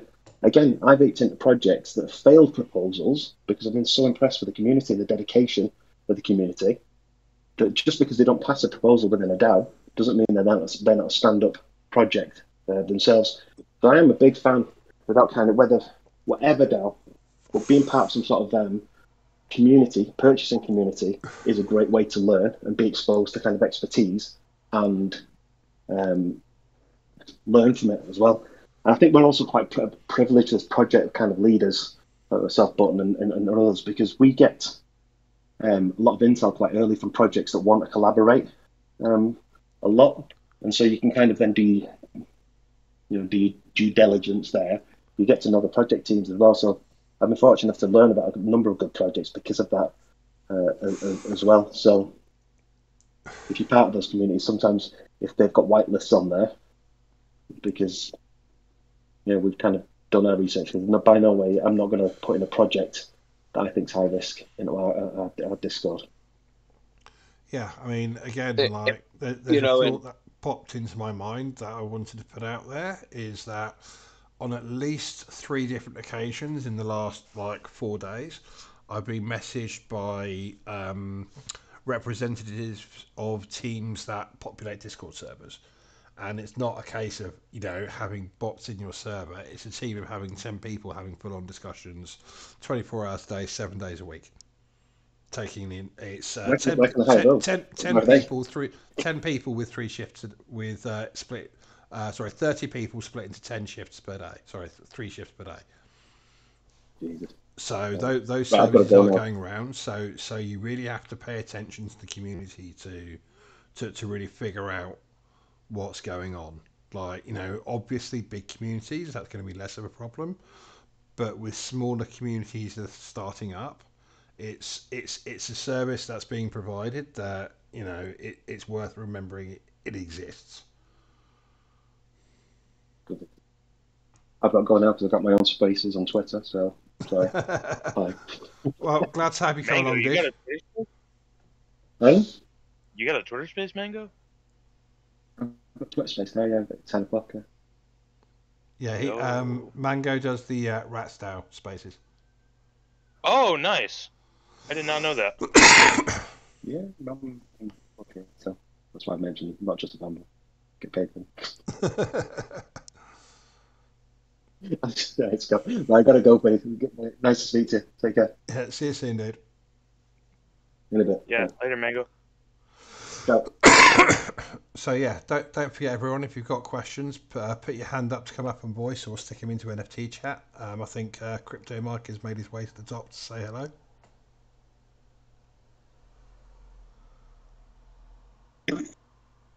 Yeah, thanks for reminding me. Appreciate that. So I don't want to put any names for projects out there, but one thing I thought I'd bring up is I see some projects with like example a Twitter following of 4,000, but their Discord's got like 20,000. So I don't know how to identify whether or not something's a bot, a real person, or how alarming that should or should not be. So that should definitely be alarming, right? If they have 4,000 on Twitter and 20,000 in Discord, it's okay for there to be a discrepancy, right? Like Rabbits had a discrepancy for a long time They're because very we different focused primarily. communities. They're very different communities, Yeah. Twitter and Discord. Yeah, we were focused very heavily on Discord because the way that our community is designed, we're running games and we're doing things, and you can't you're not going to run trivia on Twitter, right? It doesn't make sense. Discord's a better platform for the way that we were building community.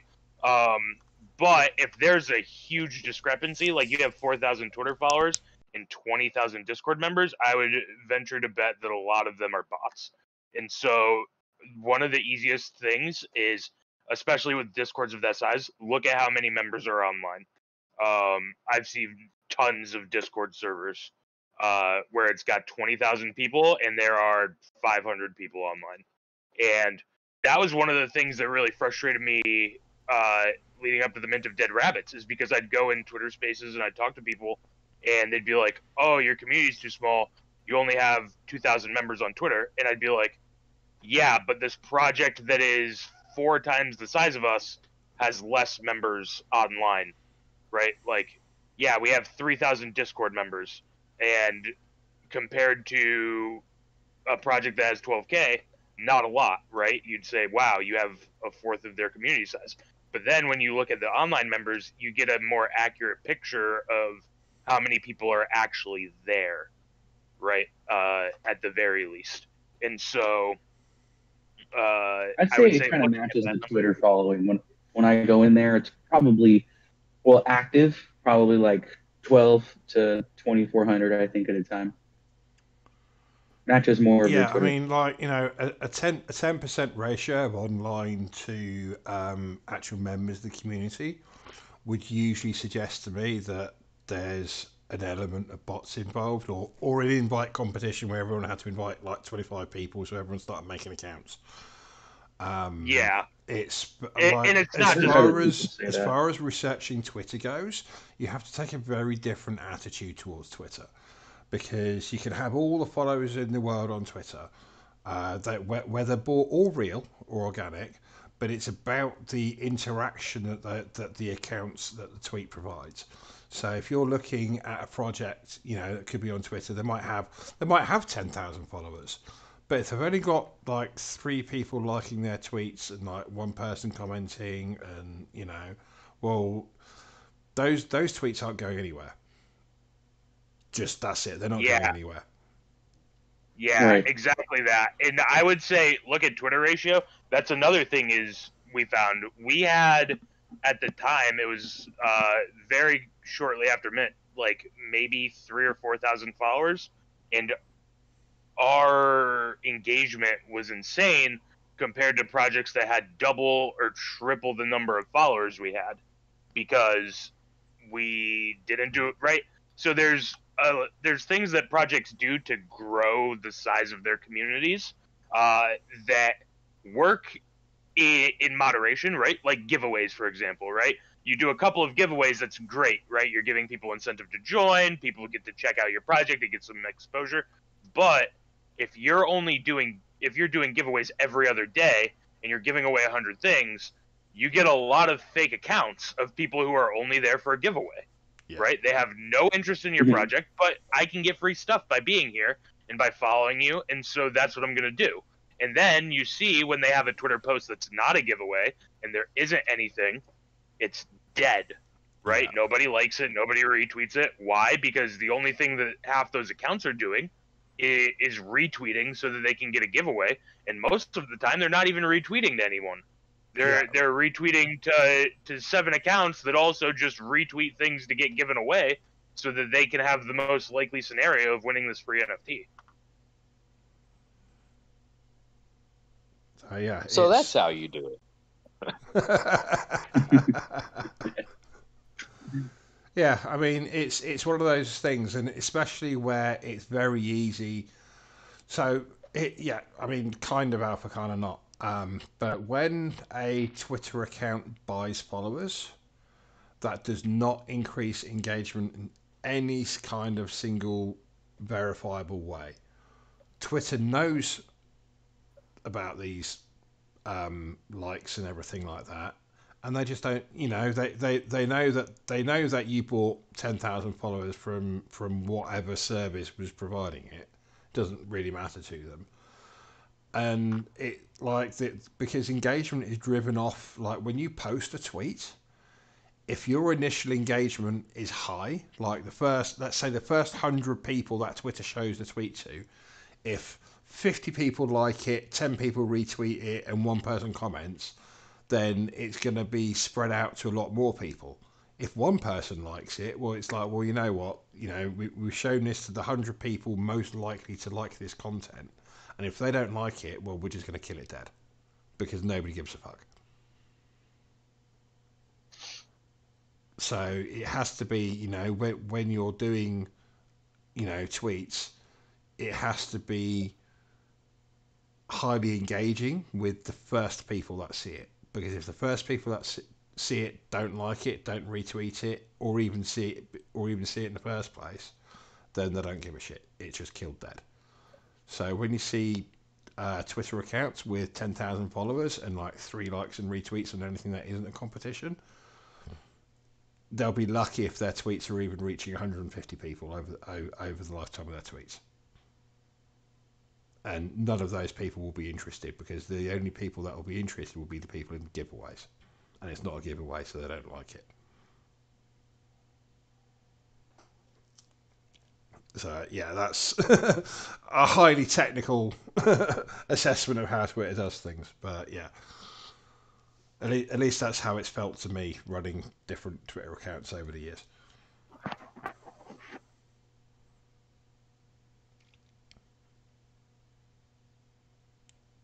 Oh, awkward silence. But yeah, it's like we said, Twitter's a very different beast to Discord, and you kind of have to look at Twitter. I mean, I don't personally value Twitter engagement as much as I do Discord engagement, because Discord engagement is generally on a highly personal level and will be daily, if not hourly, and people literally sitting in a server for 3 hours a day sharing their life.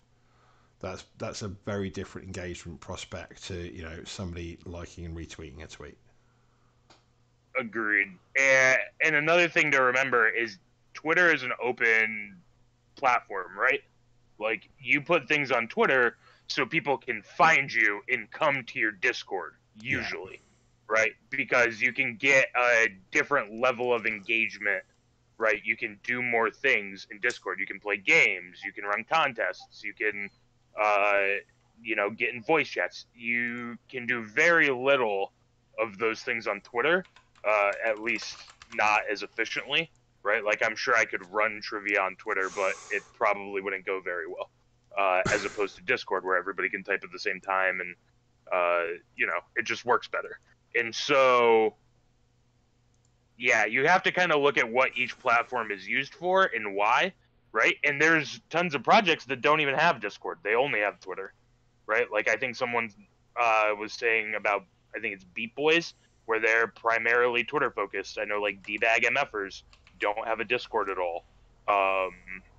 Right? Like, there's not every project needs a Discord depending on what you're doing. Although I would say it is nice to have a Discord. But you really got to look at each scenario kind of on its own.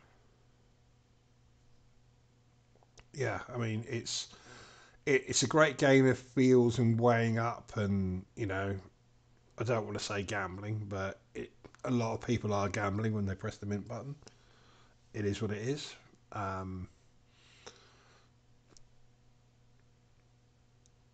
Sometimes they'll mint and they'll lose half their ADA. Other times they'll double it. It's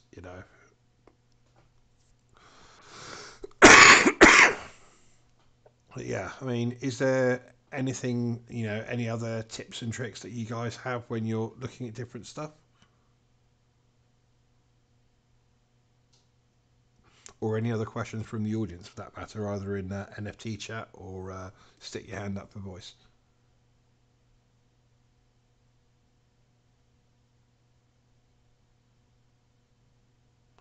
Oh, here we go. We have eBay KC, who is the project leader for the Ghost Chain NFT Club, I think it is.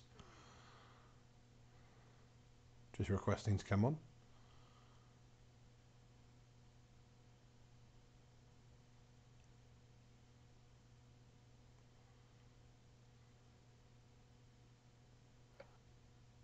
Seems a little quiet now, though. Nothing wrong with awkward silence, bro. I live for the silence. Yeah, there is quite a lot of pressure to have things going on all the time, isn't there? Yeah, people get really nervous when no one's talking and they don't know what to do, and so they're like, "Oh my god!" But I don't know. If it is what it is. I mean, I guess it's different too, right? Like, we have people listening to us who are like, they probably want us to be talking because that's why they're here, is to listen to us talk. We're not just like having a conversation with like one person. Yeah, I mean, it's kind of a thing to bring up though when you're researching projects that have been around a while. Is that communities bed in and they get to know each other and they feel comfortable with each other. And sometimes that means they talk more. Sometimes it means they talk less as they're off doing other things, and they're especially with product with long development cycles. Those people are they're going to be off doing things, not going to sit there for the entire year focused on one project. So that there is always going to be ebb and flow. With projects that are loved, but maybe on the back burner for 6 months while they get their shit together. Yeah, absolutely. And I think you have to remember, right? Like, everyone only has 24 hours in the day. There's a lot going on in the space, right? Like, Yeah. I hold, I don't know, probably 50 different projects. I'm not active in all of them, right? Not because I don't want to be, right? Not because I don't believe in those communities. I bought their NFTs for a reason. But, I just don't have time to sit in Discord and talk and, right, hang out and to participate with everything that every NFT project is doing. Yeah, I mean yeah. But it does seem like we're starting to run out of questions. I know eBay is trying to get his audio fixed, I think is the problem. Um, but yeah, we do seem to be losing a little momentum. So I mean, we don't offer that there isn't often these open AMAs where you can come and ask people all sorts of different questions about stuff. So feel free to take advantage while they last, or while this lasts.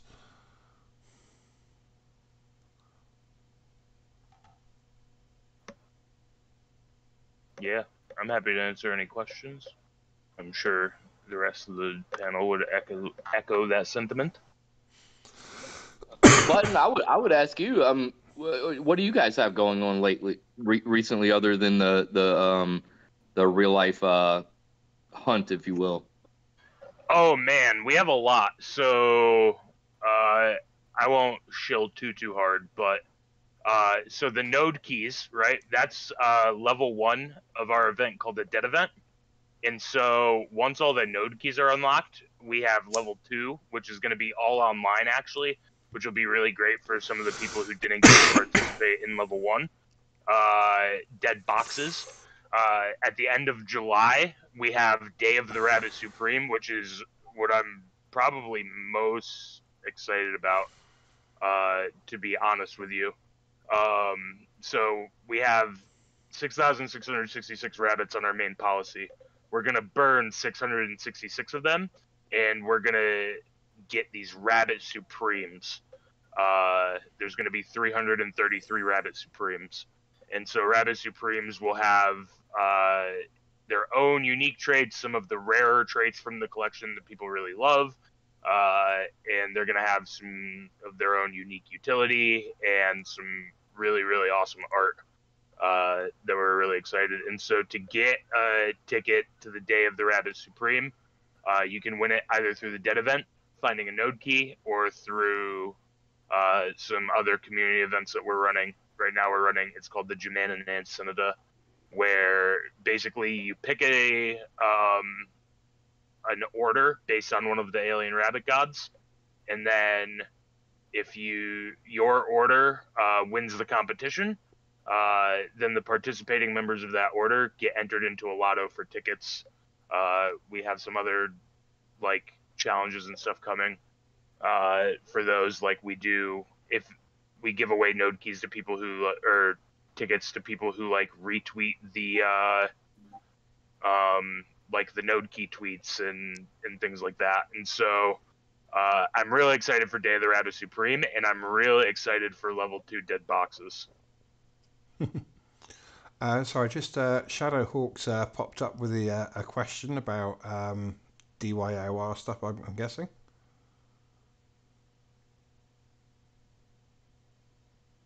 What's up, Shadowhawk? Nice rabbit in the profile picture there.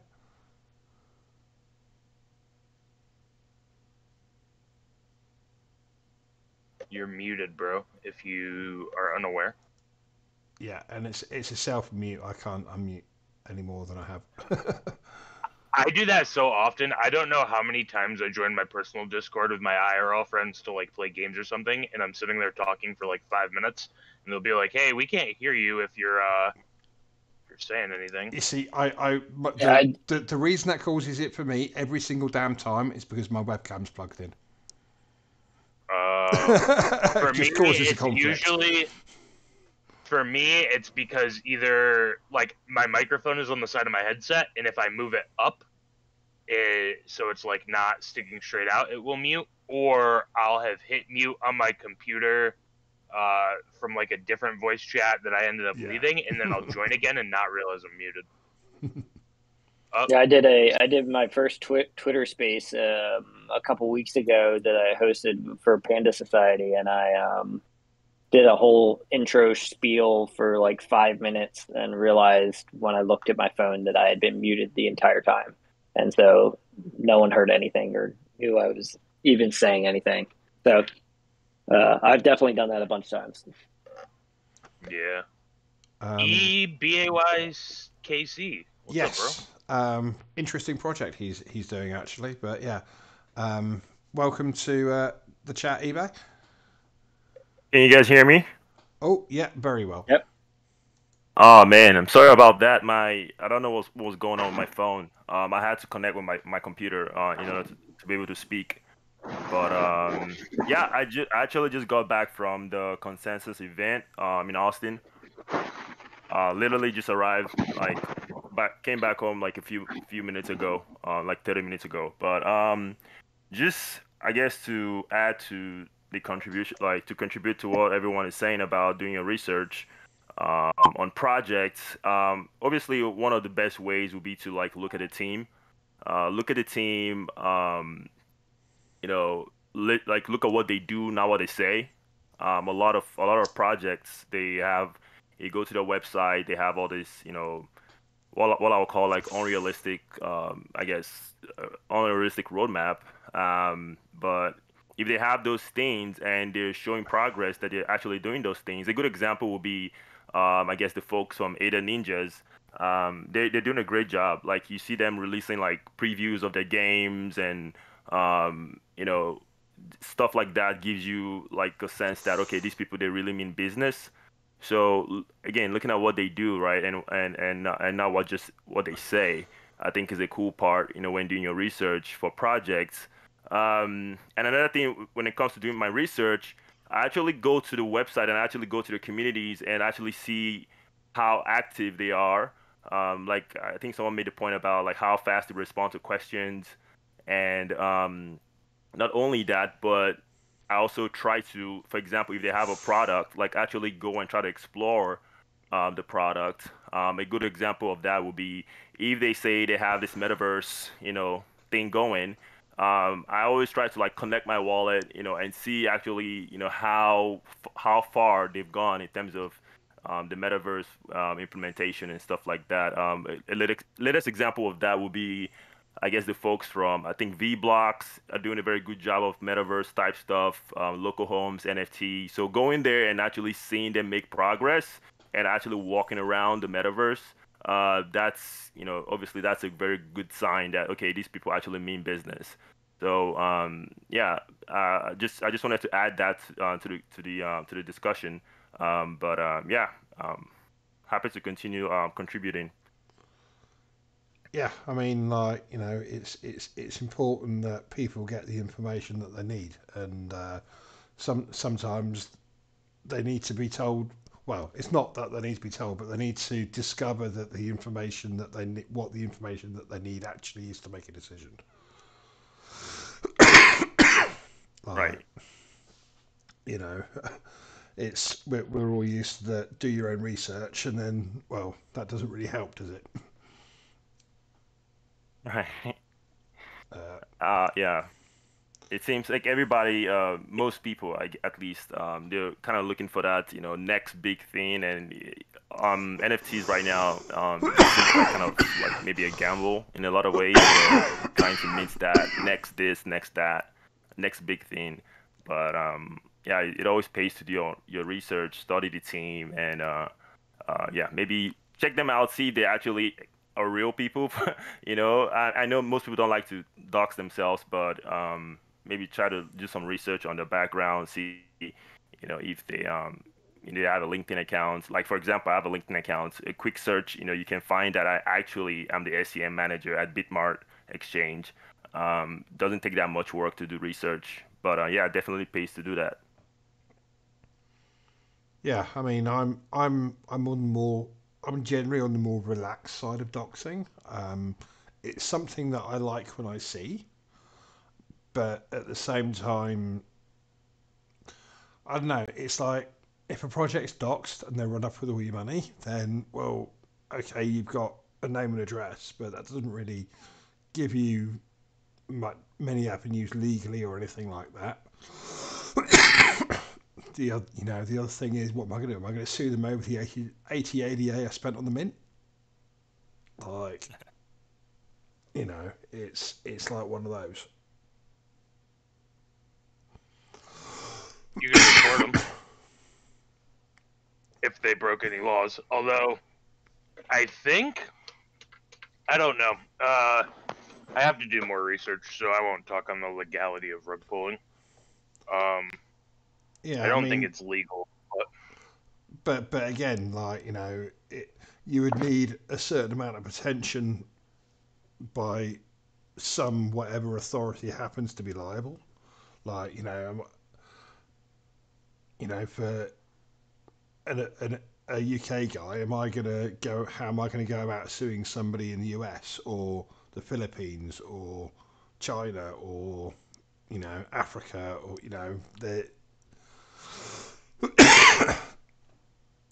there's significant barriers to anything whatsoever happening, even with their name and address.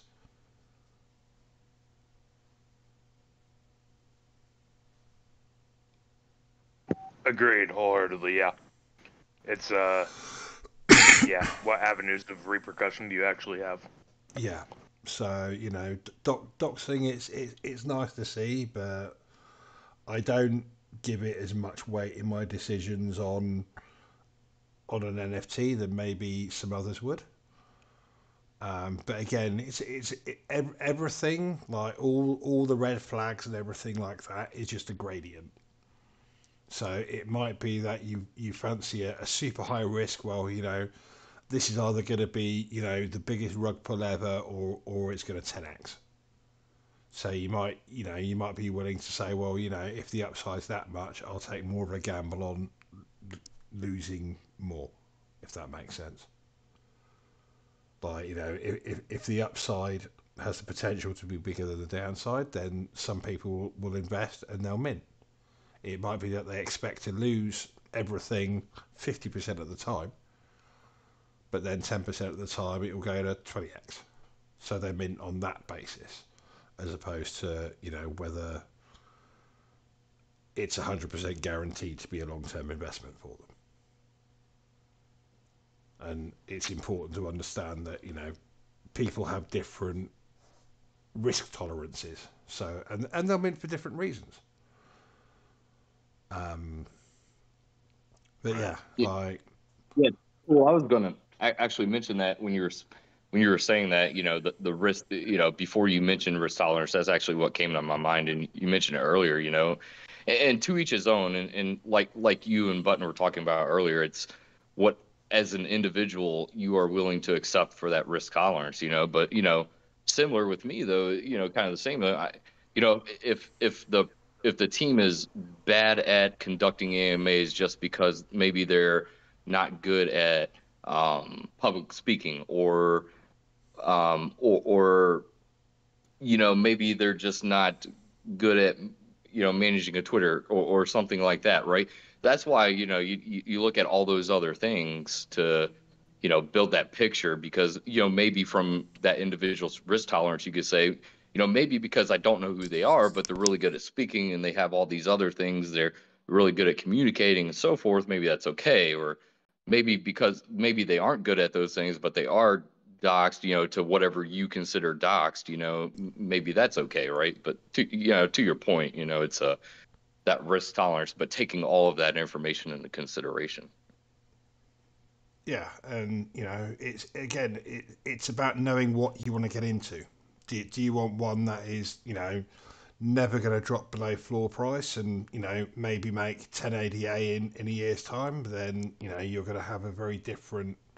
You're going to need to look at projects in a very different way than to somebody that's like, I'm either going to go to the moon or I'm going to lose everything.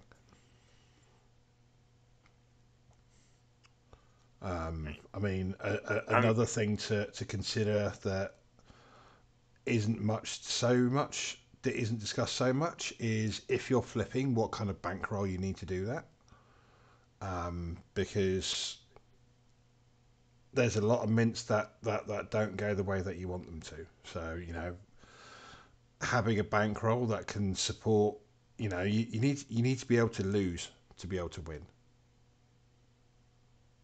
Yeah, there that's exactly what I do when I'm minting a project or investing in whatever it is, right? Even outside of NFTs, okay, I spent this amount of whatever monetary asset I'm spending. Am I okay if I go to sleep tonight and I never see that again, right? Maybe it'll hurt, maybe I won't be happy about it, but am I going to be okay, right? Yeah, I mean, like, you should never be in a position where, the rent payment is determined by whether a floor holds or not. Which, Yeah, unfortunately, 100%. too many minters fall into that category. But yeah.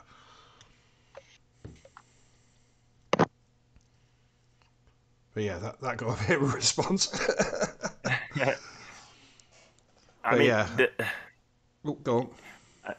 I was just gonna say, like, when it comes to just like selecting NFT projects, and usually, me personally, I mean, like most people, like you try to kind of like diversify and mint a few of different projects. But lately, I've been kind of doubling down on my high conviction projects, and just like letting go of the ones where maybe I thought it was gonna be this thing and it ends up not being that.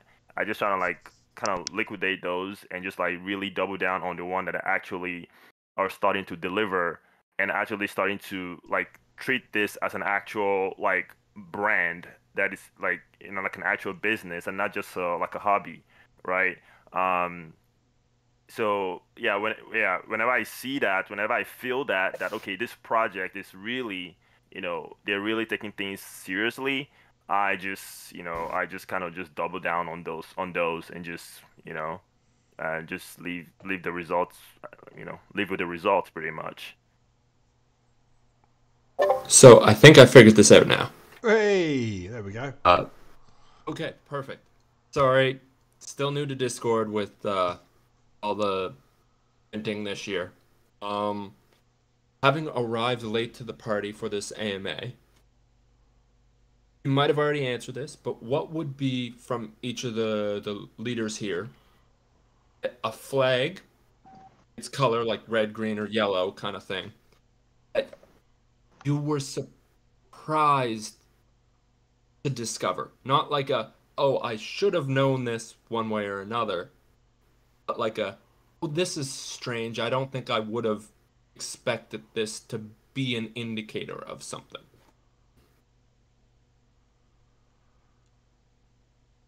So, like you mean to recognize a rock pool or to recognize a actual good project? One or the other that kind of surprised you that it was an indicator of something in the space. Like, oh, this is like a hidden thing that could indicate a higher likelihood of a rug pull or a higher indicator of a good project. The thing for me was definitely the Discord online percentage. Before I was doing rabbits, that's not a thing that I ever looked at. But then as I was building for a project that I'm working for, right? Like in actually doing it every day, that's something that I started to realize in other projects. And then I looked at some of the rug pull projects and I was like, whoa, this is really bad. Right? Like you have 3,000 members and literally 100 online. Right? Versus, some other not rug pull projects that were good, but maybe their Discord numbers were a little inflated. They'd have like 15%, right? And so I'd say that was the big surprise for me is pre-mint, you can tell a decent amount from that number. And it's not the end-all be-all, but it will give you a very, very good kind of place to start, I guess. So I mean, this is one that has popped back into my memory from like thinking about stuff. But you see, it to me, it's a red flag. To others, not so much, and its severity is changing over time. But having a whitelist mint directly on top of the main mint.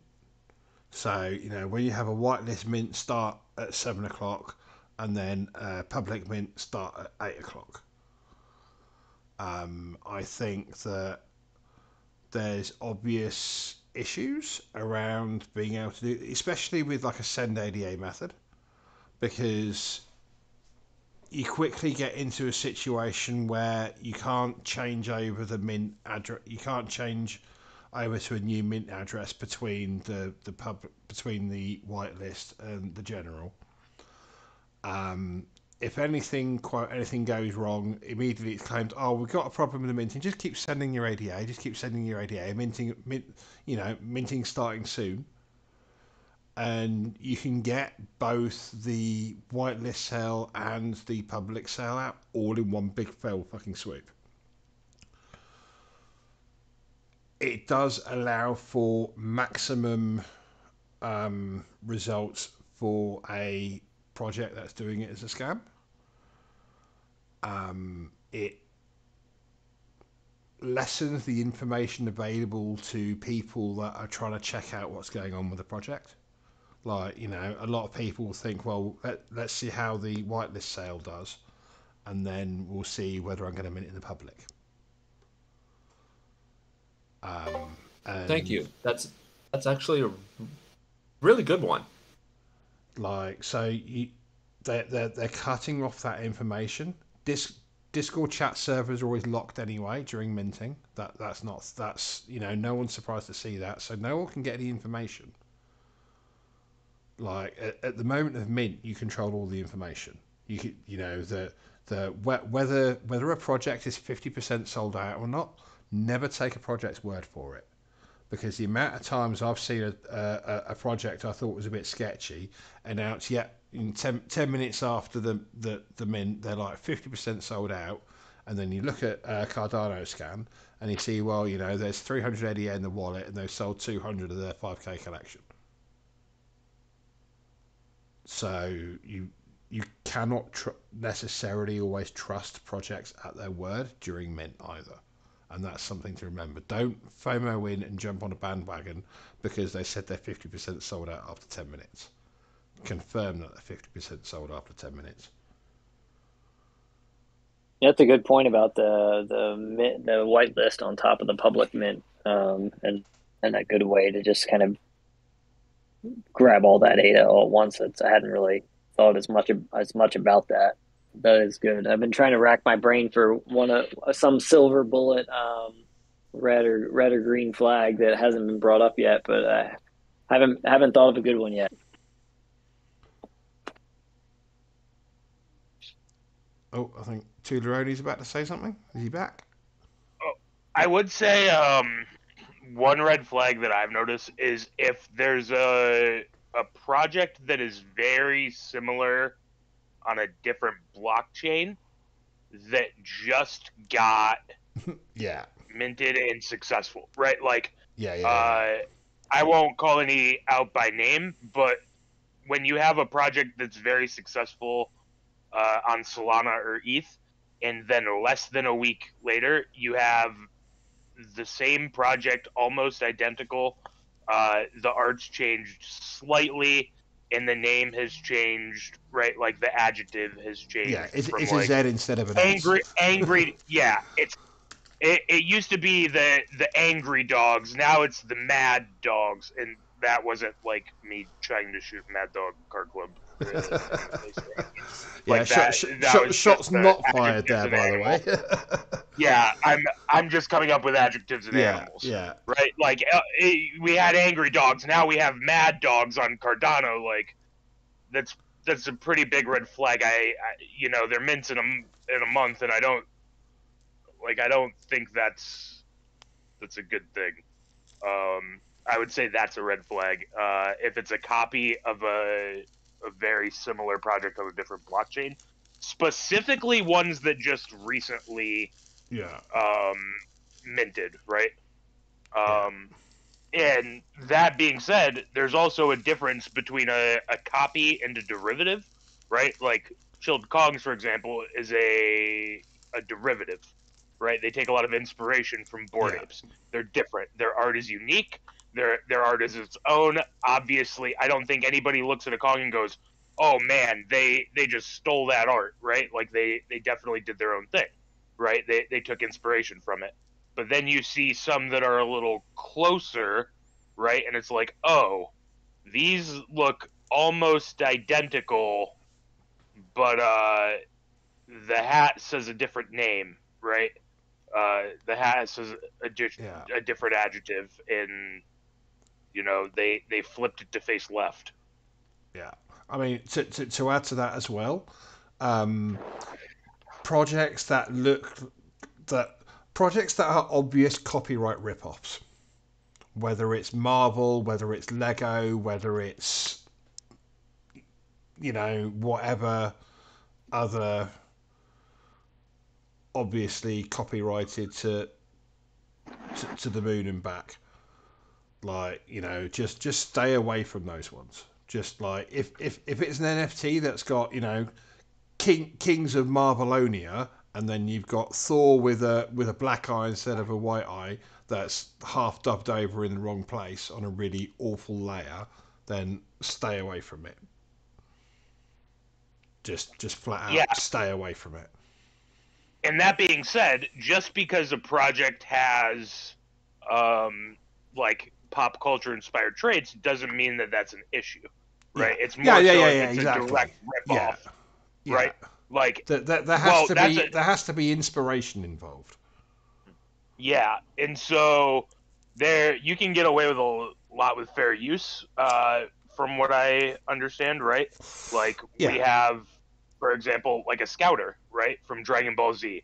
Their power level's over 9,000, right? But we didn't take one from the show and put it in the drop, right? Max and Ragnar drew it themselves, Yeah. right? We took inspiration from it. The difference would be if you took a picture of Goku and was like, all right, this is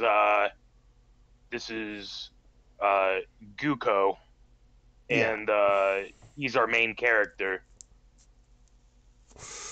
Yeah, you can get away with stuff, but then there's stuff that you obviously can't get away with. Like, if it seems like if you have to ask the question, can they really do that? They probably can't. Like, in a lot of cases. Like, if it's fun and, it's obviously their own work, it's fine. But if they can't say this is our own work, then it's really not going to be.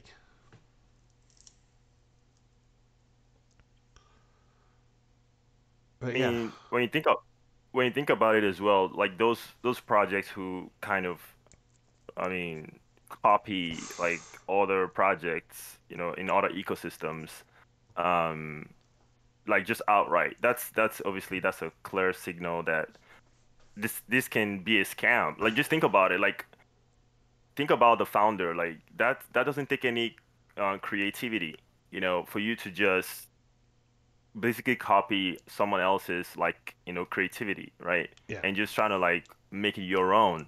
Like that's like that questions your integrity. Like so if you want to if you're investing your hard-earned money, are you willing to invest it on that kind of a person that would take someone else's work and then trying to make a copy of it?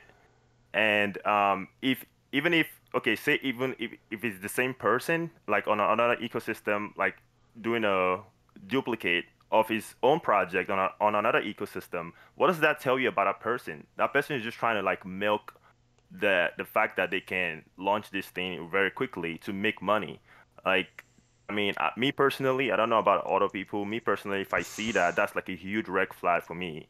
That someone is trying to like cash grab here, and I just completely avoid that project. Especially if I start seeing them on Cardano, and they already there's like a very very similar one on another blockchain. That's just an instant red flag for me.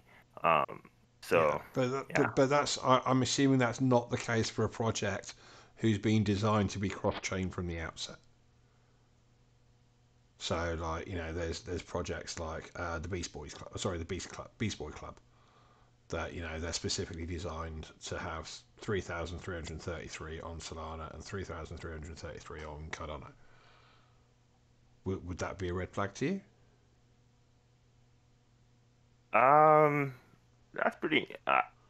I don't know. I don't know Because about like because it is why. because it's like essentially that it's the same project and it's been designed to be cross-chain to introduce people from both ecosystems to each other and provide crossover links and support and everything like that.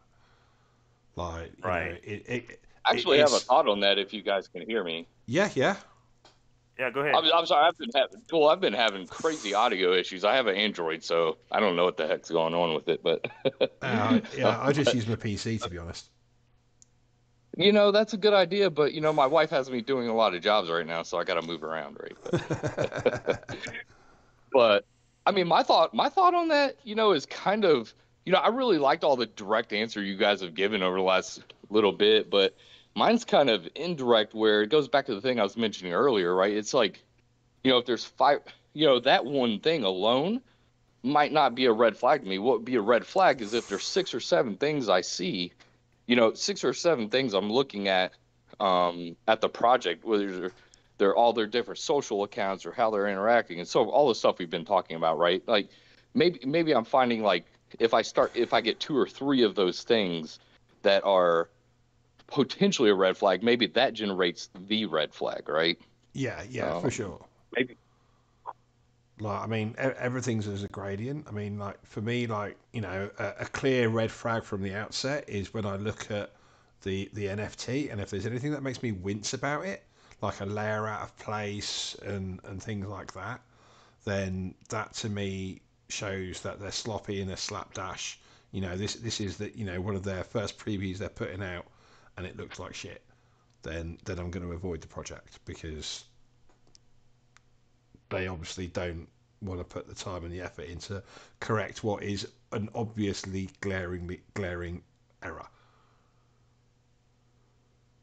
Yeah, no, for sure. Hey, there's actually a direct thing I thought about too, just now is, I see from time to time, not very common, but every now and then you'll see projects that are, persons that are a part of, maybe not the project as a whole, but just persons on the team that might be very um, confrontational, argumentative, or sensitive and willing. You got to, a lot of the NFT projects are no different than running any enterprise in the world, where you're going to have people, very positive. You're going to have people very negative. You're going to have people that are reasonable or unreasonable, and you always have to, be able to keep that temperament and manage those situations right. And we see that sometimes, most of the time that's handled pretty well with most folks, but you'll see sometimes projects where they're not very good at handling it, and that. And while that might not be a red flag on a scam or a bad project or something, it may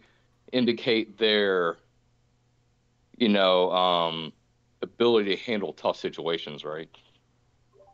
Yeah, if they aren't able to handle questions in an AMA, for example, from the people that are essentially their customers, right, for a business, how are they going to be able to handle partnership conversations as a business person, or when somebody who isn't interested in the project at all gives them hard criticism? How are they going to react to that? And all of those things reflect on a project. Yeah, you definitely have to take into account overall personas. Like you know, the CNFT space is such that, you know, collaborations are very important between projects. And you have to, you know, when you're dealing with all these different projects, you have to be able to talk to somebody that, you know, got out of school with no qualifications and, you know, that doesn't have knowledge, all the way through to people that are COOs of respected organisations, and, you know, very technical, like lawyers and all sorts. And there's definitely a skill in being able to communicate with all the different people that you need to be able to communicate with, whether it's, you know, even like between the team, you know, so the vision can be shared from the founders to the developers to the artists, and keep everything in a cohesive manner.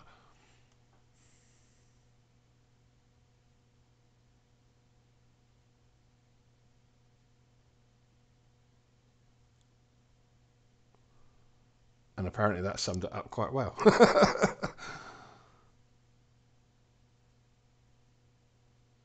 I would say so. That was a pretty good one. Yeah, I mean, the silence after generally suggests that the subject is dealt with, I guess.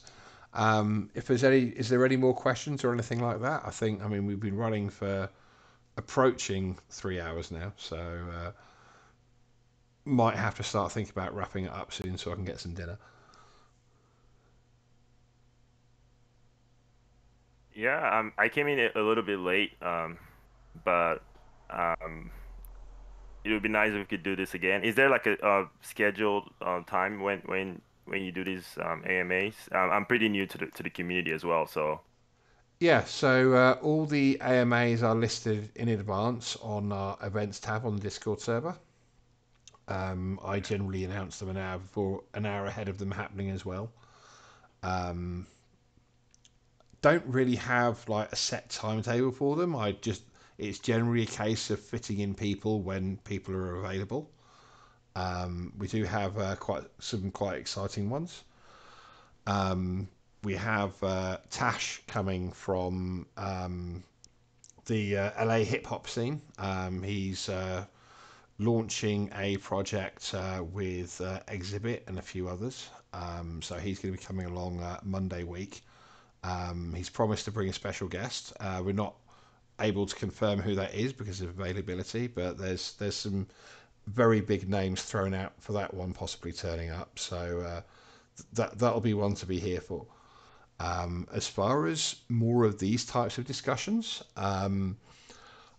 figured I'd see how well received it was and how popular it was. But it's certainly possible that this could become perhaps like a monthly thing. I'd definitely like to have something like, you know, that keeps reasonably up to date for new people entering the space, and, you know, give them an introduction to things that they should be looking for that they know is recent and up with latest developments and everything. So yeah, we'll see about repeating this one, like, you know, in a month or so perhaps. speaking about like popular celebrities, I think the folks from Claymates, they invited Ice Cube to the consensus event, um, and yeah, it was pretty crazy to see Ice Cube and um, I think the other guy, the guy from Lord of the Rings, what's the name of the guy? Frodo. Oh, yeah, Uh, yeah, yeah, yeah, that guy. yeah. I think I, Wood I, I, something. yeah, Elijah Wood. Elijah Wood. Yeah, yeah, he was there as well. It was just crazy. Like, I mean, Cardano, like, for any people can say whatever they want, but like, it seems like a lot of celebrities are just like showing up. Like, you have Snoop Dogg, you have like Martin Lawrence, doing something with NFT Maker. Like, what's going on? Like, seems like all the celebrities are coming to Cardano. That's pretty dope. Yeah, I mean, this is what has driven the ETH market as much as it has done. It's celebrities and influencers outside of the crypto world getting involved. It's, you know, it's your Jimmy Fallons, it's your Paris Hiltons, it's, you know, it's these are the people that drive consumer demand and consumer awareness. probably a little Right. bit more on the demand and the awareness than we'd like to think. But Yeah, that's true. That's true. so as you were actually at Consensus, and we've got you here, give us your top points on what happened for your experience there. To be quite frank, personally, I did not get to enjoy the event as much because being like being an employee at Bitmart, Bitmart.com, we had our own booth there. So for the most of the time, I was there, present, and like talking to people about Bitmart and why we're better than other exchanges. So every now and then I'll just like walk around, and go see what's going on. But I did attend some of the talks, and I actually saw Vitalik showed up on one of the metaverse talks, and Nice. obviously, sorry, were you gonna say something? No, I was just commenting nice, like as you were going on. Right, right, right. And quite frankly, when I listened to that particular talk about the metaverse, and there were folks from the main speakers, it kind of, I don't know, I kind of felt like it just shows how early we are in this whole like NFT metaverse, industry. Because quite frankly, it seems like they really struggled to really like paint a picture of what the metaverse is. I'm not saying I'm an expert or anything, but it just, I don't know. I just felt like they didn't like really, I guess, make the case of why this is gonna be like the next big thing. I mean, they did a pretty decent job, but it wasn't like, oh my God, like this light bulb moment. Um, I mean, they talked about something about fashion and using NFTs. I mean, overall, it was a very good event. Obviously, there was a lot of traffic and people stopping by, asking questions, and wanting to learn more. I met with the Patrick from NFT Maker. A lot of people were just like swanning him and asking him questions and stuff. Same thing with the Cardano booth. It was just, everybody, it was just packed. Everybody was just trying to see Charles, and it was pretty cool. To get to see them in person, because that was my first time seeing Charles and Vitalik as well. But overall, fun event. And there were just like different speakers, across the whole event. If you're lucky, if you see, for example, there was a basketball player who came and he spoke, but just because everywhere was so crowded, I couldn't even find exactly where he was. But overall, it was just a great experience, and seeing people who actually believe in this whole thing, the blockchain industry, the crypto industry.